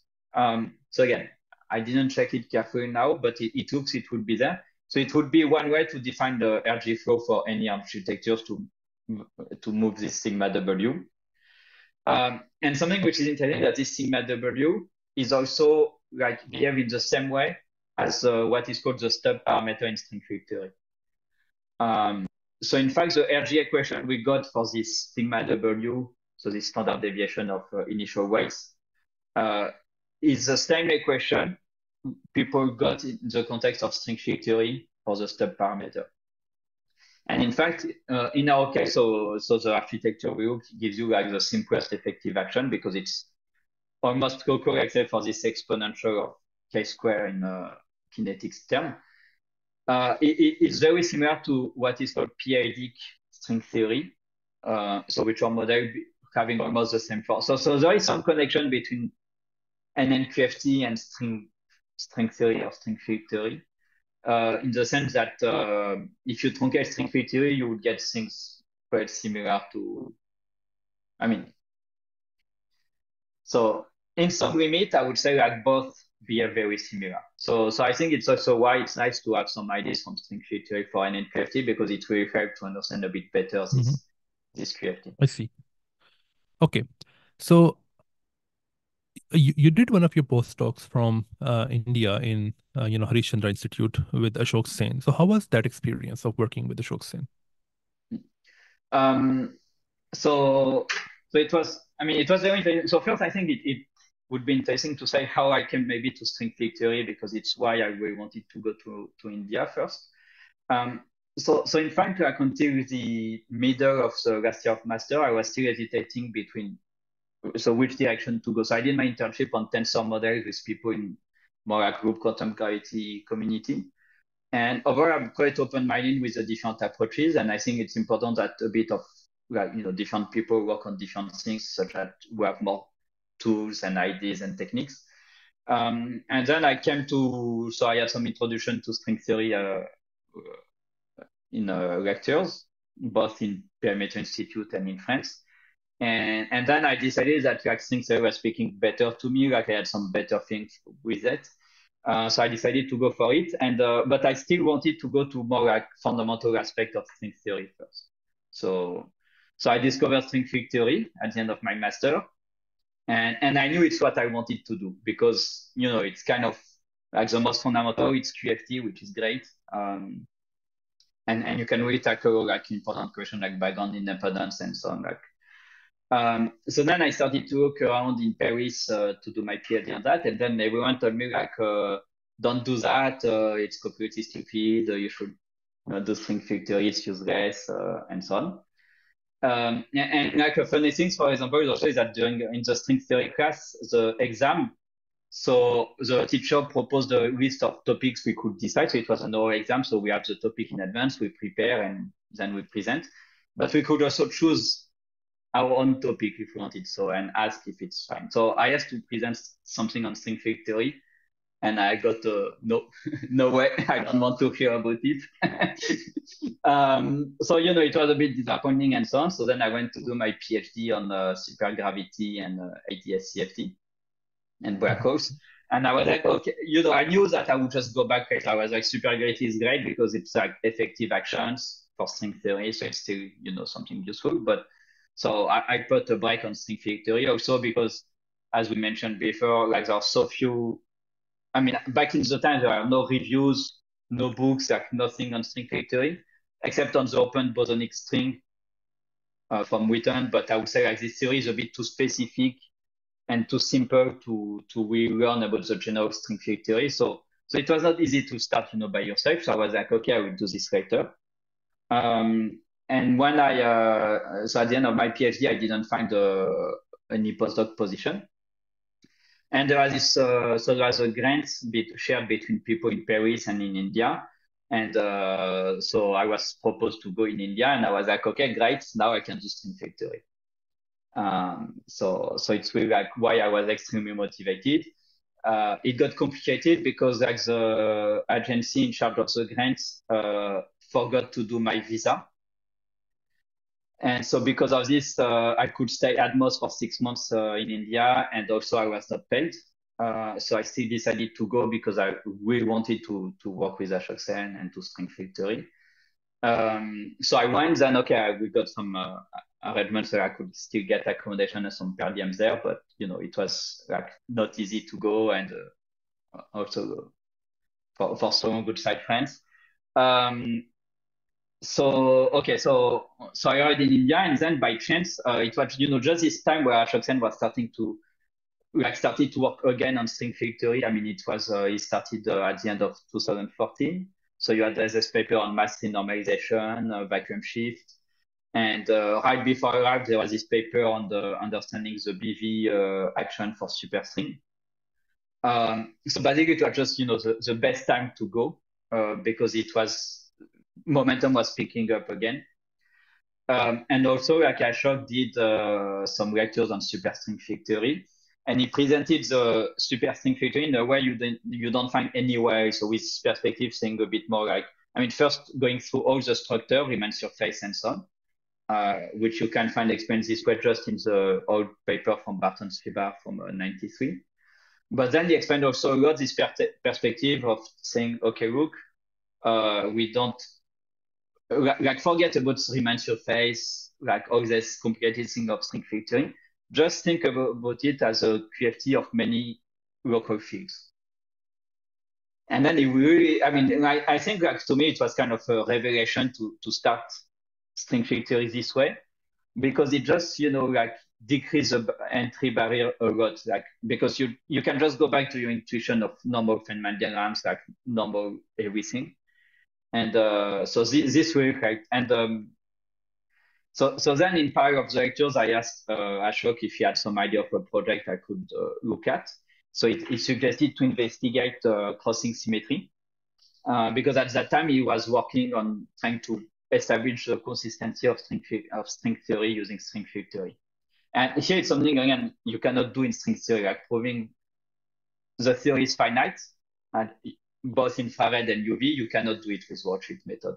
Even the UV finiteness is kind of shaky because you will get divergence in the scattering amplitudes. So if you want to really argue for UV finiteness, you need string field theory. In the same way like Kutkowski rule, unitarity, you cannot redo it at all group orders in string theory. So this was kind of the program. And it's something like there are still a few things to do to just show string theory is a fully consistent QFT. And we know that crossing symmetry is a kind of an important feature. So we wanted to check if it's there. But one other motivation for crossing symmetry is that in the original derivation is that so crossing symmetry is a consequence of locality. So now you can imagine that if string theory is crossing symmetric, especially at all group orders, it's kind of telling you that it should not be too bad in terms of locality because you would expect otherwise to see some violation. So I thought it was a great project, but then it was kind of difficult to start with because so it's like it was hard to see how to start. Like there was very literature on this problem. Very few people try to work on proving crossing symmetry. Like in most books, I mean, any paper in which people use crossing symmetry, but if you want to prove it, or even to do like an explicit example, for example, at one group, it's not easy. And in fact, all the literature, like where people were really trying to do computation with this, and I mean, here it was mathematical proof, it's from 65. So, you have to go back and understand this style. So it was hard, like, to understand how to make progress and so on. So yeah, we got stuck out. And I think here it's maybe one difficulty of working with Ashok sometimes that when he gives you a problem, if it's not clear how to proceed, I would say it's hard to see where we go. And so you can always speak with him and he will explain everything. Okay, maybe it's also because this topic, like as I said, no one was working on this. So like if you start the string filtering and there's not so much precise guidance of here is the next step to do. So I was feeling a bit lost. Um, on the other hand, like every time I was trying, finding some paper or trying to do something, it was very easy to go to see Ashok and ask questions. And it's something which Mhm. I rarely found anywhere else. So I found it again, for example, with Spartan and few other people, but it's just extremely easy to ask questions. Like even during the lectures, I mean, you can feel when someone is annoyed when you ask a question, and you have some people who just like smart question. If it's not smart, they will be like, whatever, I don't care. But this never happened a single time like in Ashoke lectures. And there are like Right. dozens of lectures. Yeah, and then you just explain everything very patiently, and also it just has a way to explain physics. I don't know if you have watched some of his lectures. I mean, even the talks, but the lectures is even more. Is that so you have this effect that sometimes we call the Ashoke effect, that during the lectures you have the impression to understand everything perfectly, and when you go back 1 or 2 weeks later, it's not so clear. But it's just that on the time where you have this like this explanation, it's very clear.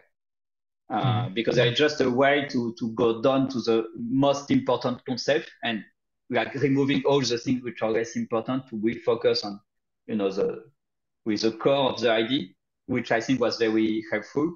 And this was also the case if you go to ask him a question on the project or something, he will just explain everything. Like, there is no stupid question, which I was really Mhm. amazed after all my time in Paris and with French people. Um, so yeah, so Right. in terms of project overall, I would say it was great, but still difficult because we were stuck all this time. And also something which is a bit hard sometimes with Ashok is that he's extremely fast to compute and do things. So if you have a project, you keeping pace can be difficult. So I would say it was one of the challenging things which I had not seen before, is that just the speed of going. Mhm. Um, so yeah, but you learn a lot. Like it just as I say, like the way he thinks about things and the way he explains, you feel that yeah, it's not like what you get from most people. Like it's really different ways of thinking about things, I see. which I found very enlightening.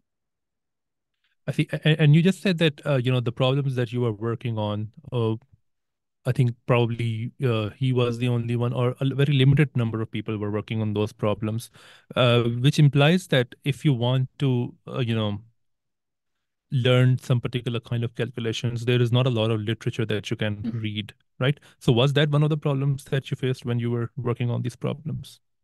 So yes, and so for string field theory, it was definitely a problem, but for the problem we are looking at, so crossing symmetry, in fact, we are mostly attacking it from a QFT side.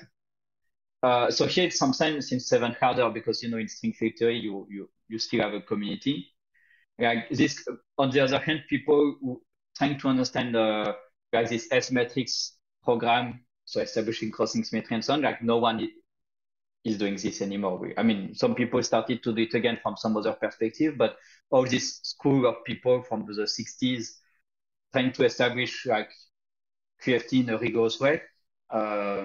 Basically, it's not the case anymore. I mean, there is no more people like this, and not really like recent lecturer. So in general, and also most of these people were closer to mathematicians and physicists.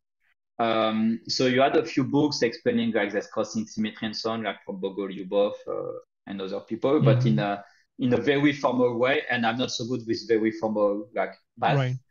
Right. So this was hard indeed because there are no one way to talk with.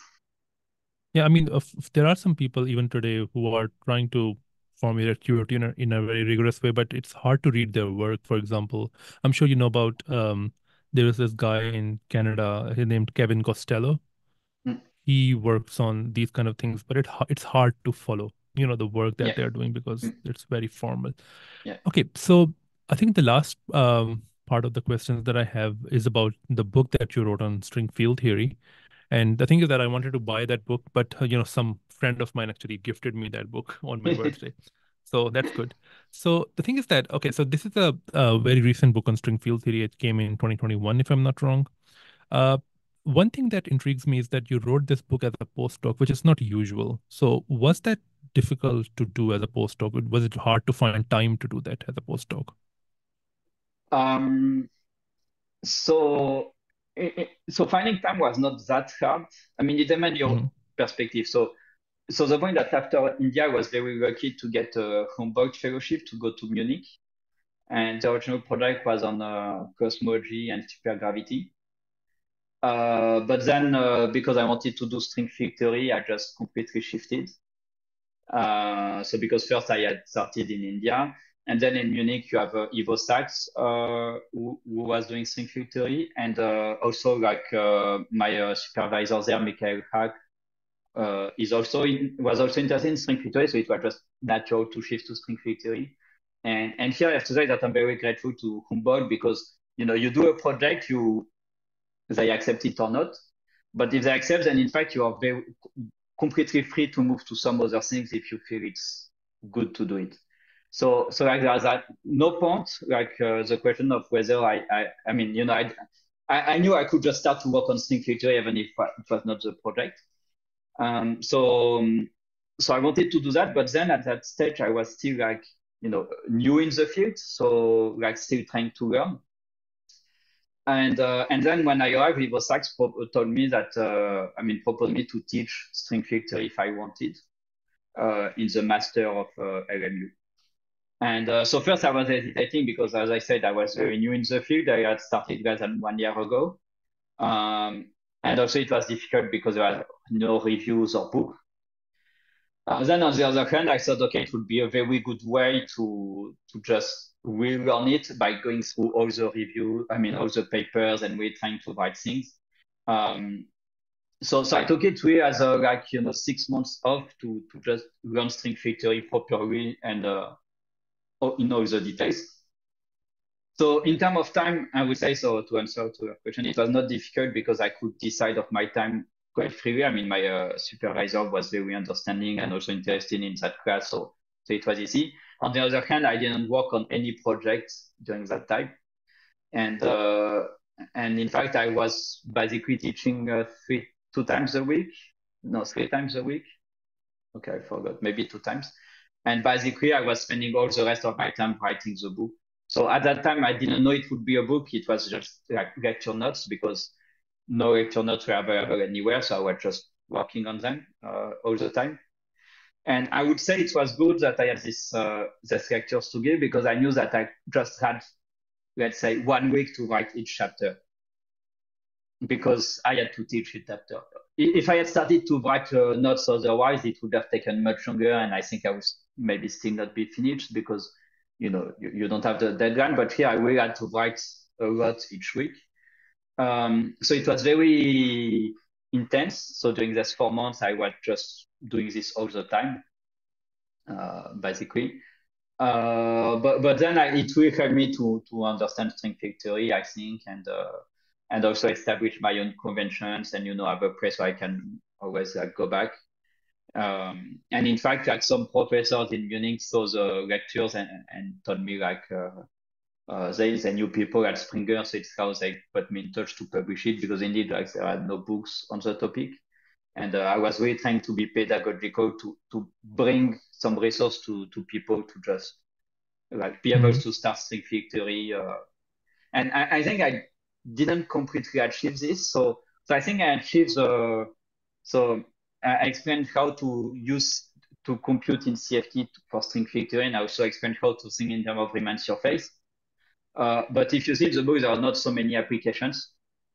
And I think what would be useful, in fact, is really like to do so one like this, where you just construct string field theory from scratch, and you go with, like each step you go and you're very consistent and you just derive everything.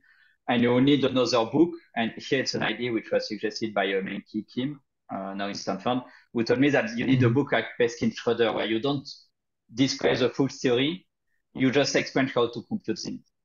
And this, I think, like in my book, I don't have many applications, so it's not a book you will, I think, be able to use to redo research and things. But you still get a general picture. Hmm. So yeah, so it's how it started, like from this lecture notes in Munich. And I think, yeah, it was really great to have all this flexibility offered by Humboldt and my advisor. So in this book, you focus on closed string field theory, and you don't talk a lot about open string field theory. In some future editions, do you want to include some material on open string field theory? Yes, yeah, definitely. So my goal, so I have a very big list of things I want to add. So I Mm. think I have maybe for 5 or 6 edition now. But Yeah, sure. so no, I'm joking. But I don't. But definitely, I want to add more contents. I think my first. So I started to work a bit on second edition and to add a few more things. So in particular, I want to clarify a bit more like all the things like on conjugations and how to compute effective action and also scattering amplitude. So it's like the big block for the next edition. And also clarify a bit the geometric BV, where it comes from. So it's main things. And in it, like for the after that, I would like to add more open string. I see. The main reason So for I not think, including mm, OpenString is that, there are many reviews on analytic solutions and OpenString in general. And mhm. especially recently, like Federer wrote an excellent review. So I felt like it was less necessary to explain those things because I mean, you have already a lot of content and material. But still, I think it would be good to have everything in one place. So it's why I'm planning to do it at some point. So do you think that if you add a lot of stuff, it may happen that this book becomes a two-volume book? Yeah, maybe I will see what the editor says, but like Mhm. I don't like when it's all volumes because you need to carry the different volume. So I would prefer like a very big Okay, book. sure, You can use as a pillow, sure. but yeah, like yeah, it might grow. So one limitation is that already for the first edition I was above the page limit for the collection. Mhm. So if I get more content, I don't know what will happen. So okay, I didn't ask the editor yet how to go next. I just know I want to write this thing, so I will do it. And also the editor was very kind in accepting that I can upload the draft online. So there's always like the Mhm. draft of the first edition and the draft of the ongoing like materials I am adding. So worst case scenario, it will just be online. Best case, indeed, it will go to maybe some other collection. I don't know. So this, I don't know. So I'm sure you will agree with me on this one, that one thing that will make this book much more valuable to students is that if it has more exercises. So do you want to add exercises to this book? Yeah. So I don't know. Like in the when I was doing my lecture notes, I tried to add a few exercises and Mhm. uh, and then I removed them because I found that at the end I had like 5 exercises in the full book, Hmm. so not very useful. Um, It's better than nothing. yeah, It's but better I than mean, still nothing, it right? was like trivial exercise, like check vertices algebra, which you can find in thousand books already. So, Hmm. um, Okay. so I'm not such a big fan of exercise overall because me, for example, I know I'm never doing the exercise in books because just I know I should, but like I just like reading. Um, but I understand that it's of some value. So and also apparently that when I was teaching, I had a teaching assistant, so Christophe, who brought like many tutorials. They were available online until recently. I think they disappeared now, so I should put them back. But so there are some tutorials, and indeed at someone I was thinking maybe to add this as a exercise, but Christophe did them, so I think it's better to leave them aside. But the tutorials were really interesting, to go more and like do some computations. But okay, to go back to the book, I think the main motivation for not having exercise is I was seeing this book as a reference. And so I want to spell out all the details so that people don't have to, I don't want to leave something implicit. It's something I hate with exercise is that it's when people say, okay, like this very important concept is a solution to some exercise. Like this I hate it because if you really want to know to understand this quickly, you can. For example, you work on some paper, you have some project, and you just want to know the solution. If the only place it is you can find it is in some exercise, then you're stuck. I mean, you need to go through and okay, there is some value to it, but like I think there is so little material on string theory which you can access easily. I was saying this book are just a place where everything is written, everything is derived, and there is nothing hidden. Like you just give everything to people. Right. I think where the exercise would be very valuable is if someone was writing this second book, as I was mentioning before, where it's more like hands-on and you just do the computation. Here I would see it very well with many exercise. So yeah, so it was a big question. Like, should I do exercise or not? But I decided that for a reference book, I prefer no exercise. Okay. I mean, there are good books which have no exercises. For example, I'm sure you know about this book by Blumenhagen and Plausten on conformal field theory. They have no exercises as well. Yeah. I think their exercise is to derive what they have derived. I think Yes. that's the exercise, right? Okay. So one side question that I have. Just a small remark, in fact, on this. So for my lectures, what I did, so I had a special version for the students. So if you know in my book, like in general, I try to write the text and write the equation, and then the derivation will be aside in some box. So in fact, in my lectures, the PDF I gave to the students was without this box. So I have a very easy way to compare and remove this. So in some sense, the exercise is indeed to just derive the box without looking at it. Just that, I would not, like if I had to write it every time, it would be painful. So I just thought that readers would not look at the derivation immediately, but try to do it.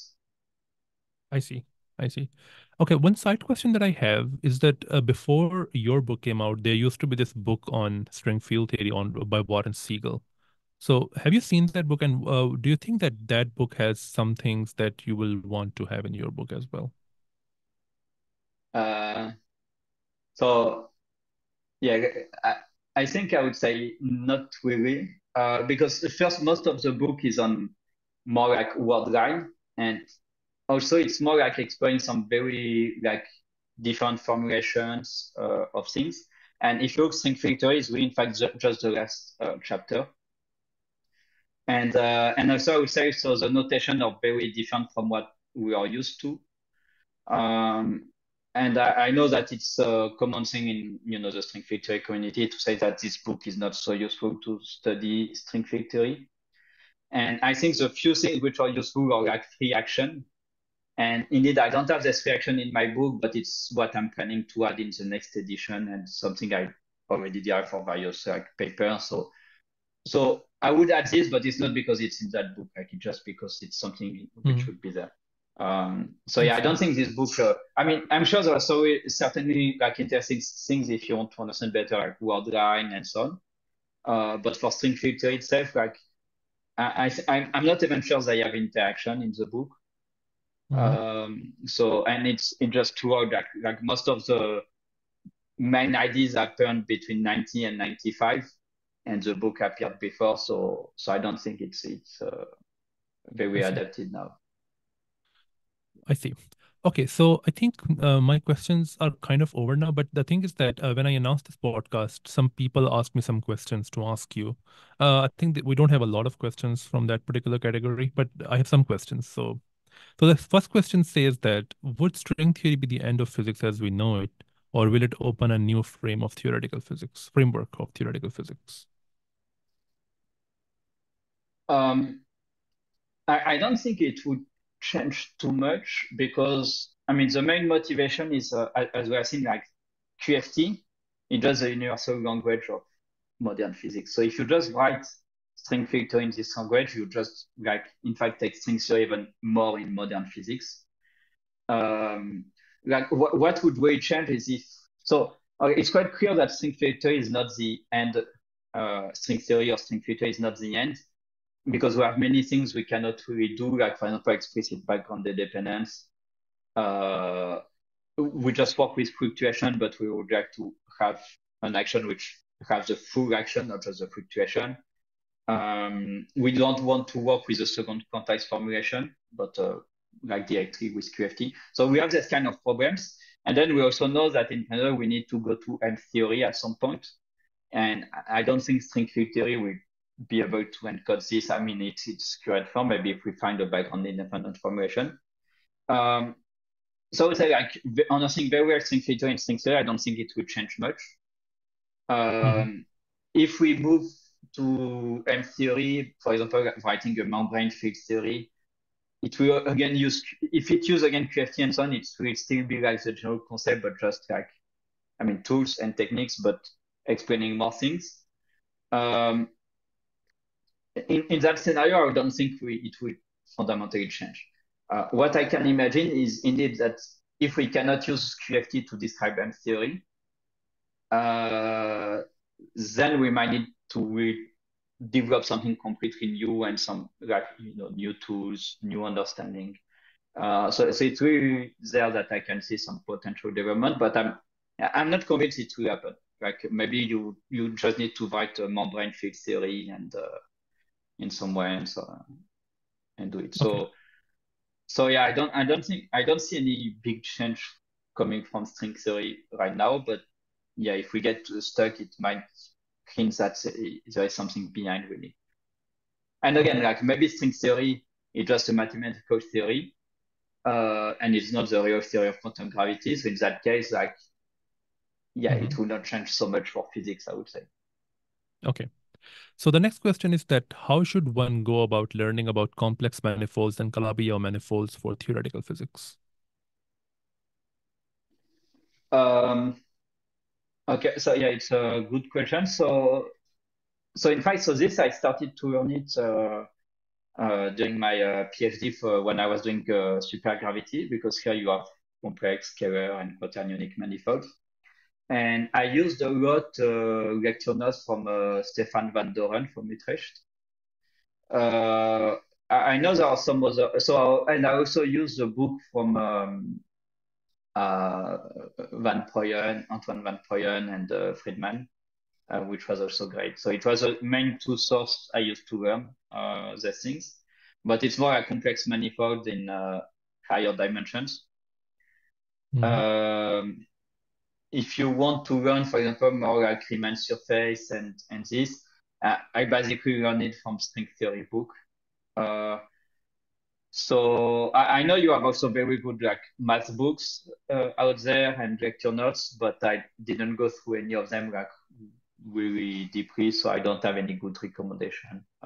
I think it really depends for which topic, but yeah, because for example, for string field theory or string theory, like what you find in Blumenhagen or Nakahara, for example, is completely fine. Yeah, so Nakahara is also a very good source I used a lot. And I would say it should be fine for most of things we need for like physics and What string would you theory.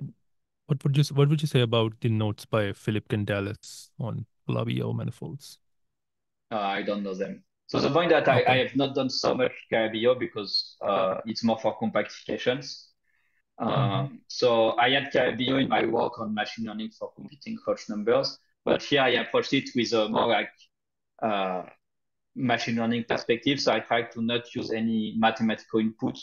So in fact, like, I learned a bit about it. Yeah, maybe I read these notes before, but I forgot. So, but I didn't need with the details for the project. So I don't know Caribbean very well. Okay.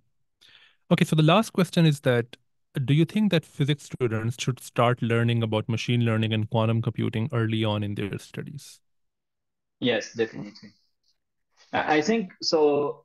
In fact, now my new postdoc is on quantum computing, so obviously I have to say that it's interesting. But I really do think it is. Um, so I think in many, so now physics became and math became very complicated. Um, so it often happens that to solve some problems, you have to use you cannot just do everything by hand. Especially if you just want the results and I mean, if you want to do the deep theory, you can try to just do the only analytic and no computer. But even in some cases, like people start with computers to get insights, and then they will understand how to to do the real proof backhand. So I would say in all fields now almost you need the help from computer at some point. And computer means that you have many ways to do the computations. So and I don't think there is one way which is necessarily better over the other. For example, I will not say that machine learning is always the best, but it can definitely help. And this I remember for a job interview in France, I was saying that I wanted to do machine learning for lattice simulation, and someone told me like, "Oh, why we should do this? We do Monte Carlo since 30 years. Monte Carlo is the best, and we don't need anything else. Machine learning is useless, blah blah blah." So obviously, someone who became very good with Monte Carlo, he doesn't want to. I mean, he wants to be able to continue to publish paper without like other people doing better and faster. So he says this, but I think machine learning is very valuable in that problem because it can solve things which Monte Carlo can't. But on the other hand, like if Monte Carlo works well for some set of parameters and so on, why use machine learning? And I think for everything, it's like this. Like if it's good to have different techniques because you can always pick the one which works best, and you can just also see the problem with different angles. So, for example, like going back to this machine learning for string field theory, if I had not studied machine learning before, I would not have thought about attacking the prime this way. Maybe I would just try to do again the optimization for higher orders, which would not be convenient. And also like it gives you different perspective about what is the meaning of the object you manipulate. Also because you have to encode them in the computer in different ways. So I think it's good to have different techniques, different ways to look at things, different ways to solve. It's good to be able to do it. I mean, I like to do as much as I can on paper also. But I also like Mathematica and machine learning. So I think it's good to have many tools. And the earlier one learns, the more efficient one will be later if one needs to go back there. So I definitely think machine learning should be there in the curriculum like very early. Quantum computing a bit less because today there is like no really useful quantum computing thing. We still need to make the quantum computer work and to find like efficient algorithm and so on. So one day it will be useful, but I think now people should learn quantum computing only if they want to work on quantum computing. Or get like other skills to find jobs if academia doesn't succeed or something like this. But yeah, you cannot use it to solve any problem, I think. Well, at least you can have courses on quantum information that talk about these protocols like BB84 and B92, right? Okay, so you just said that machine learning should be in the curriculum. So do you think that it should be a course in undergraduate physics programs? Yes, so the way I would see it would be to have several courses. I would say like clearly one, maybe in second year of undergrad, like first year programming for sure. And I think now that people in universities do better, but back in my time, like programming class were not that frequent and also not very well organized. Like people teaching C or Fortran to physics students is just stupid. People should really do Python. So you should start Python first year, second year do some machine learning. Not too advanced, but just get familiar. And then I would say in master or last year of undergrad in the US, have machine learning but applied on your field. Like second year undergrad, it's just like machine learning. But then you need to do also machine learning for your field, which okay, if you go to theoretical physics, it's like string theory is harder, but at least things like application to many body physics, lattice simulations. Yeah, very concrete examples apply to physics. So what you're saying is okay. So according to my experience in recent years, even the low-ranked universities, they do have courses on something like MATLAB or Mathematica and computer programming, including Python, in their undergrad programs. So what you're saying is that you can incorporate machine learning in these courses, right? Yeah, I mean, I would split. I would just do have one class, general Python, how you just use Python to to do scripts, manipulate data, solve equations, this kind of thing. And then another class just focusing on machine learning and more data science. Okay. And I see. like MATLAB, I think is useless. I mean, now it's just not great. It's Okay, maybe I useful should for not say many great, but people. I hate math. Huh? It's useful for many people. I know many people Yeah, who love MATLAB. yeah, okay. Yeah, okay. I mean, I guess it can depend, but I would say most of the thing you can do them with Python, with more packages and easy, Right. more easily. Yeah. So, okay, it depends. If you go more to like work in lab, okay, MATLAB is great. But Mm. yeah, I think it's okay. Maybe you should have a class, where people can choose between MATLAB and Mathematica. This could make sense. But yeah, Mm. it's I think it's also like in principle, I don't know if it's better to have one class or maybe with 1, 2, 3 and where you see all the techniques, or kind of split a bit better between different class to make more Mm. independence, to see the different techniques. This I don't really know how I would organize, but definitely I think Python, machine learning, data science, and something like Mm. Mathematica or MATLAB. Yes. Okay. So I think my questions are over. Thank you so much for your time. It was great to talk to you. Thanks a lot for everything and the discussion. No problem. So if you like this video, give it a thumbs up and consider subscribing. And the YouTube algorithm thinks that you will also like this video.